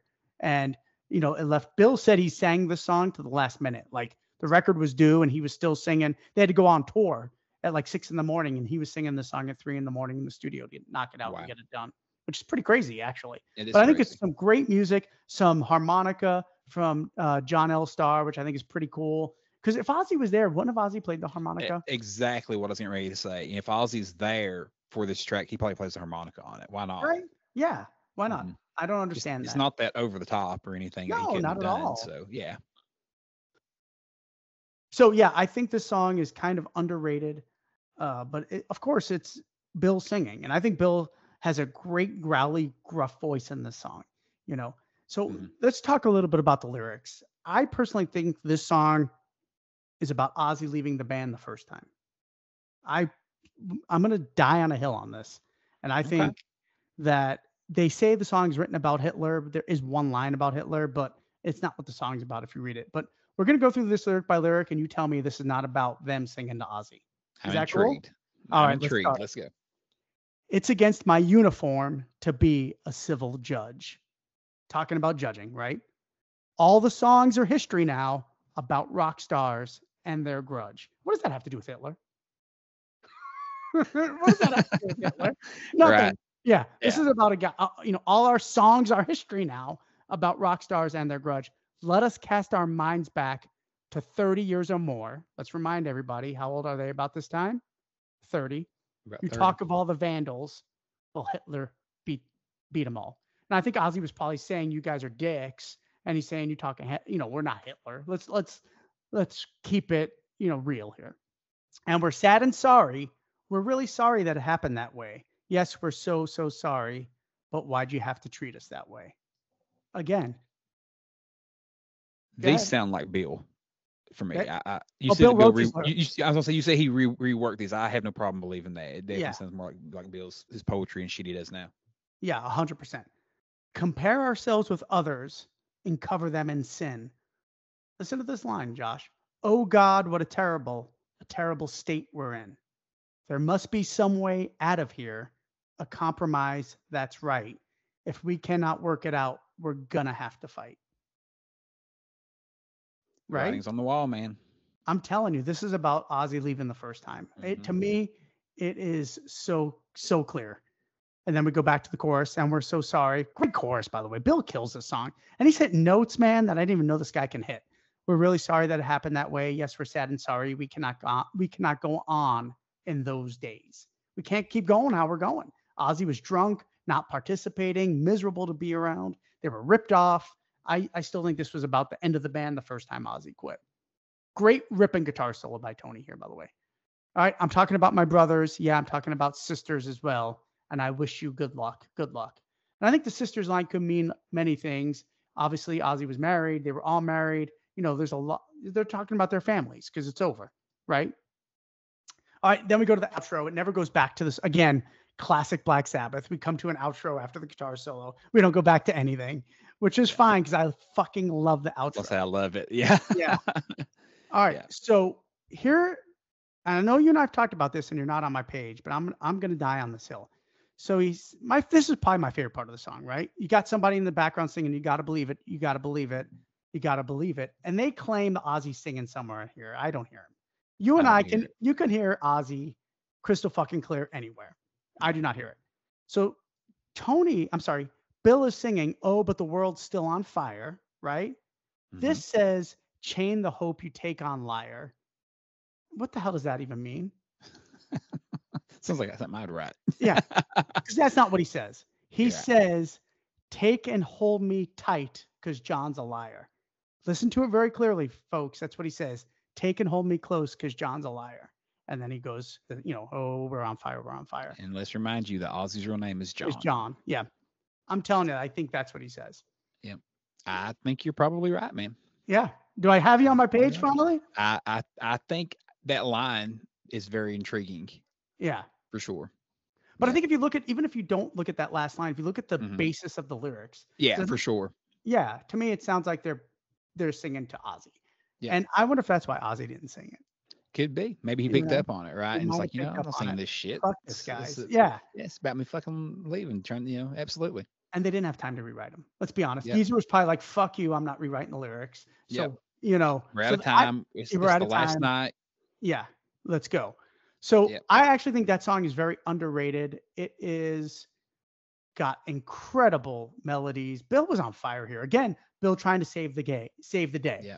Right? Yeah. He's trying to save the game, save the day. Like, hey, I'm a team player. We're going to do whatever it can to keep Black Sabbath. I'll just do it. Let me knock it out. It's going to be fine. Yeah, drummers, Peter, Chris, you got some drummers all over the place singing. Not a big deal. Let me knock this out. So what else you got on Swinging the Chain? No, that's it, man. I agree. Nice analogy of the lyrics. I haven't ever really thought about it before, but now that you bring it to my attention, and especially that line, I can hear it so clear. I think you're right, man. Yeah, I think that's what he says, man. All right, so real quick before we do our ranking and get out of here, I just want to tell you why I think Black Sabbath's Never Say Die is looked down upon. And I think it's all side 2. Let's just look at side 2 real quick because we talked about the brilliance of side 1. Now, we're diehards. We love side 2. But we have a song like Shockwave that has got the most strangest structure I've ever seen in any song in my life. Then we got Air Dance, which we know it's brilliant, but fuck, it's different. Very out of left field, right? Very out of left field. Over to You, which is a great song. I love it, but it's buried in the middle of it. Then you got Breakout, and then a song Ozzy doesn't sing. Yeah. It's not a great side 2. Let's be perfectly clear. You know, especially with how great side 1 is. But like I said, side 1 is so fucking good. It is. You know, and I almost wonder if they would have mixed them in there a little bit, sequenced it a little different, if it might have changed that just a little bit. Yeah, for sure. You know. So, all right, let's do our rankings. We're going to go 9 to 1. This is going to be tough because this is for the first time I'm doing it on the fly. Me too. And Josh is too, but Josh always does. So he's an expert doing it on the fly. So some of my rankings changed a little bit, but I definitely love this record. And I just want to say thank you, Josh, for taking the time to go through this with me, man. Absolutely. I love it. And I hope thank people, you too, man. Yeah, I hope people really understand the love we have for this record. Absolutely. It's incredible. And when we do, you know, we're just being honest. If we do put down a song negatively for something, it's not that we don't love it or that we're shitting on it. It's just being honest opinion, you know, on certain moments, you know. Definitely. That said, my number 9 is Breakout. My number 9 is Breakout by far. Okay. Number 8 for me is, I'm sorry, I do love it. I do, but number 8 for me is Swinging the Chain. Okay. That's fair. I mean, here's the truth. My number 8 is also Swinging the Chain, and I love it as well. But let's be honest, folks. It's not Ozzy singing. So it goes to the 8. I mean, ultimately, I love it. And it was going to be higher on my list. But at the end of the day, I'd just rather have Ozzy singing. But I fucking love Swinging the Chain. Yep. So number 7 for me is number 7 on the album. That would be Over to You. I'm going backwards. I'm going right from last to first. All right. My number 7 is Shockwave. Okay. My number 6 is Shockwave. So we're kind of on par. Let's see what your 6 is. My number 6 is Air Dance. Okay. If you went Over to You, then we would have been right on. No, definitely not. Okay. My number 6 is Air Dance. I love it, but we're getting to the meat of the album right now. We are. At this point, they're all killer, right? Right. Number 5 for me is Johnny Blade. All right.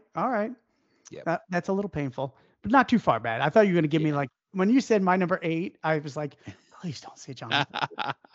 We were going to have a Mr. Darkness on our hands, folks. Fight. Yeah, 100%. My number 5 is A Hard Road, and I love it. But my number 5 is A Hard Road. My number 4 is A Hard Road. Okay. Yeah, we're not too far off. This is the big one. My number 4. Mm-hmm. So really, there's 2 songs we look at this album differently, and I bet you this is going to be your number 4. But my number 4 is Over to You, which is the one that is like the weird wrinkle, and I think this is going to be your weird wrinkle. Yeah. Yeah, my number 3 is Air Dance. Yeah, so exactly. That's where we just flip those. Flip-flop, yeah. Yep. My number 3 is Johnny Blade. Okay. Great song. Number 2 for me is Junior's Eyes. Again, the emotion. Just gotta love that song. Love it. My number 2 is also Junior's Eyes. It's one of my top Black Sabbath songs. And so we share the number 1. We share the number 1. And it's, listen, go ahead, say what it is. Never Say Die. Never Say Die. Yeah, it's great. And listen, I love it too because of Speak of the Devil. I'm not going to lie. Like 100%. That version on Speak of the Devil is actually very slow.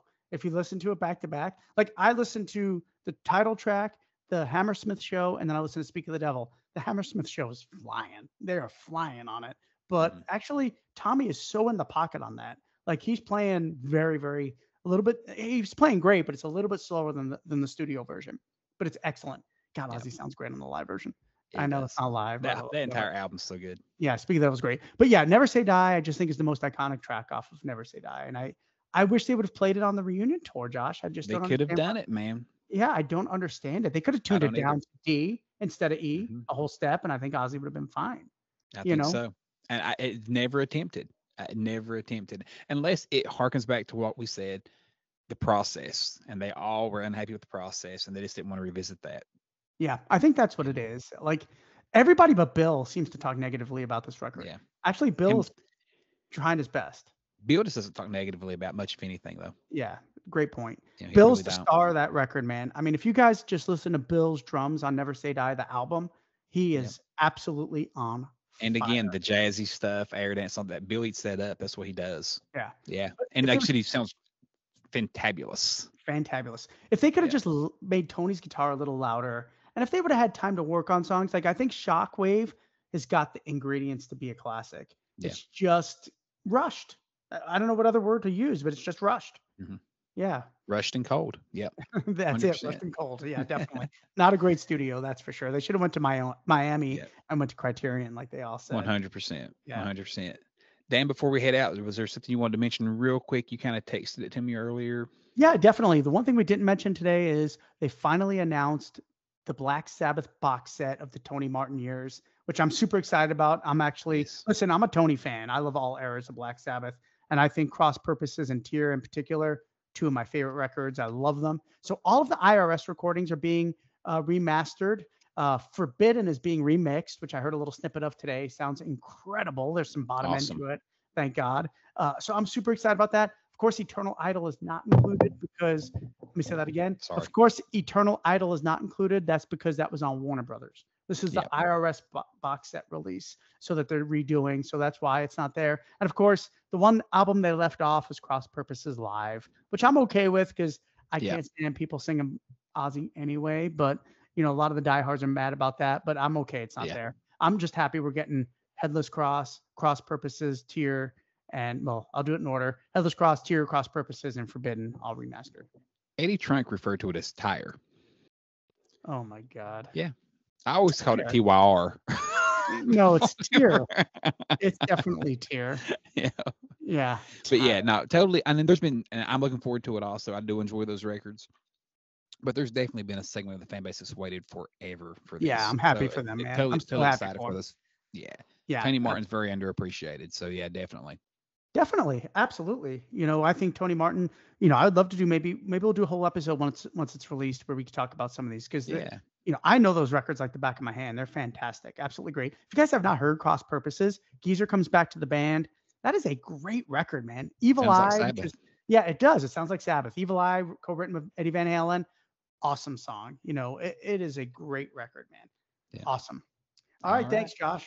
Dan, with that said, man, is there anything you want to say before we head out? Yeah, definitely. I just want to tell the fans, let us know your rankings. Let us know what your favorite song and your ranking is for Never Say Die. Do you guys love this record? Do you despise this record? Do you think it should be kind of lower in the Black Sabbath canon? We don't, obviously. You know, every time we do a Black Sabbath ranking, not us, I see online, Never Say Die is always like ranked in the bottom 3. And it's just not that bad. I mentioned it Dan before we went on air that I was going to mention it on air and I forgot, so I'll say it now. It's an album that simply isn't tired yet. You know, we hear Paranoid so often and we hear Black Sabbath so often and Master of Reality. Never Say Die is the album I may listen to more than any of them because it's not all over the radio, right? Yeah. So it's more fresh when you hear it. It's not so burned out. And if you don't know this album, go enjoy it. Go listen to it more and give it a real chance. I think, you know, you all love it. It's good stuff. All right, Dan. That said, appreciate you guys for tuning in, and we will see you on the other side. Thanks for coming. No, thank you for coming.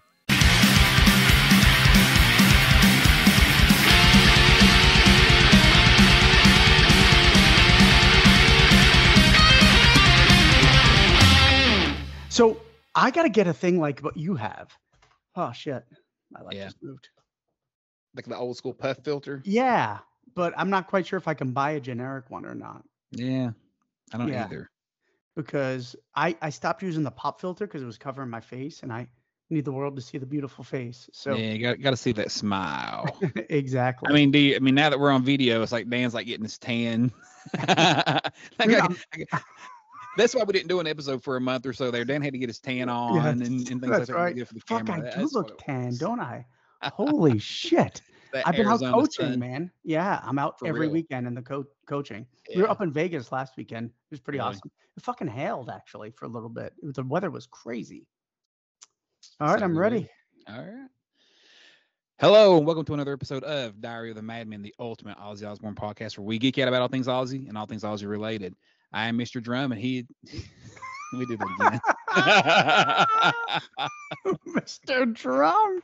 Oh, I love it. Is that I started to say Mr. Dan and Dan, Crumb at the Drago. same I thought it was Drago and Crumb. Well, I'm glad that we can edit that part out. At Yeah, least. I'm glad you got that out of the way.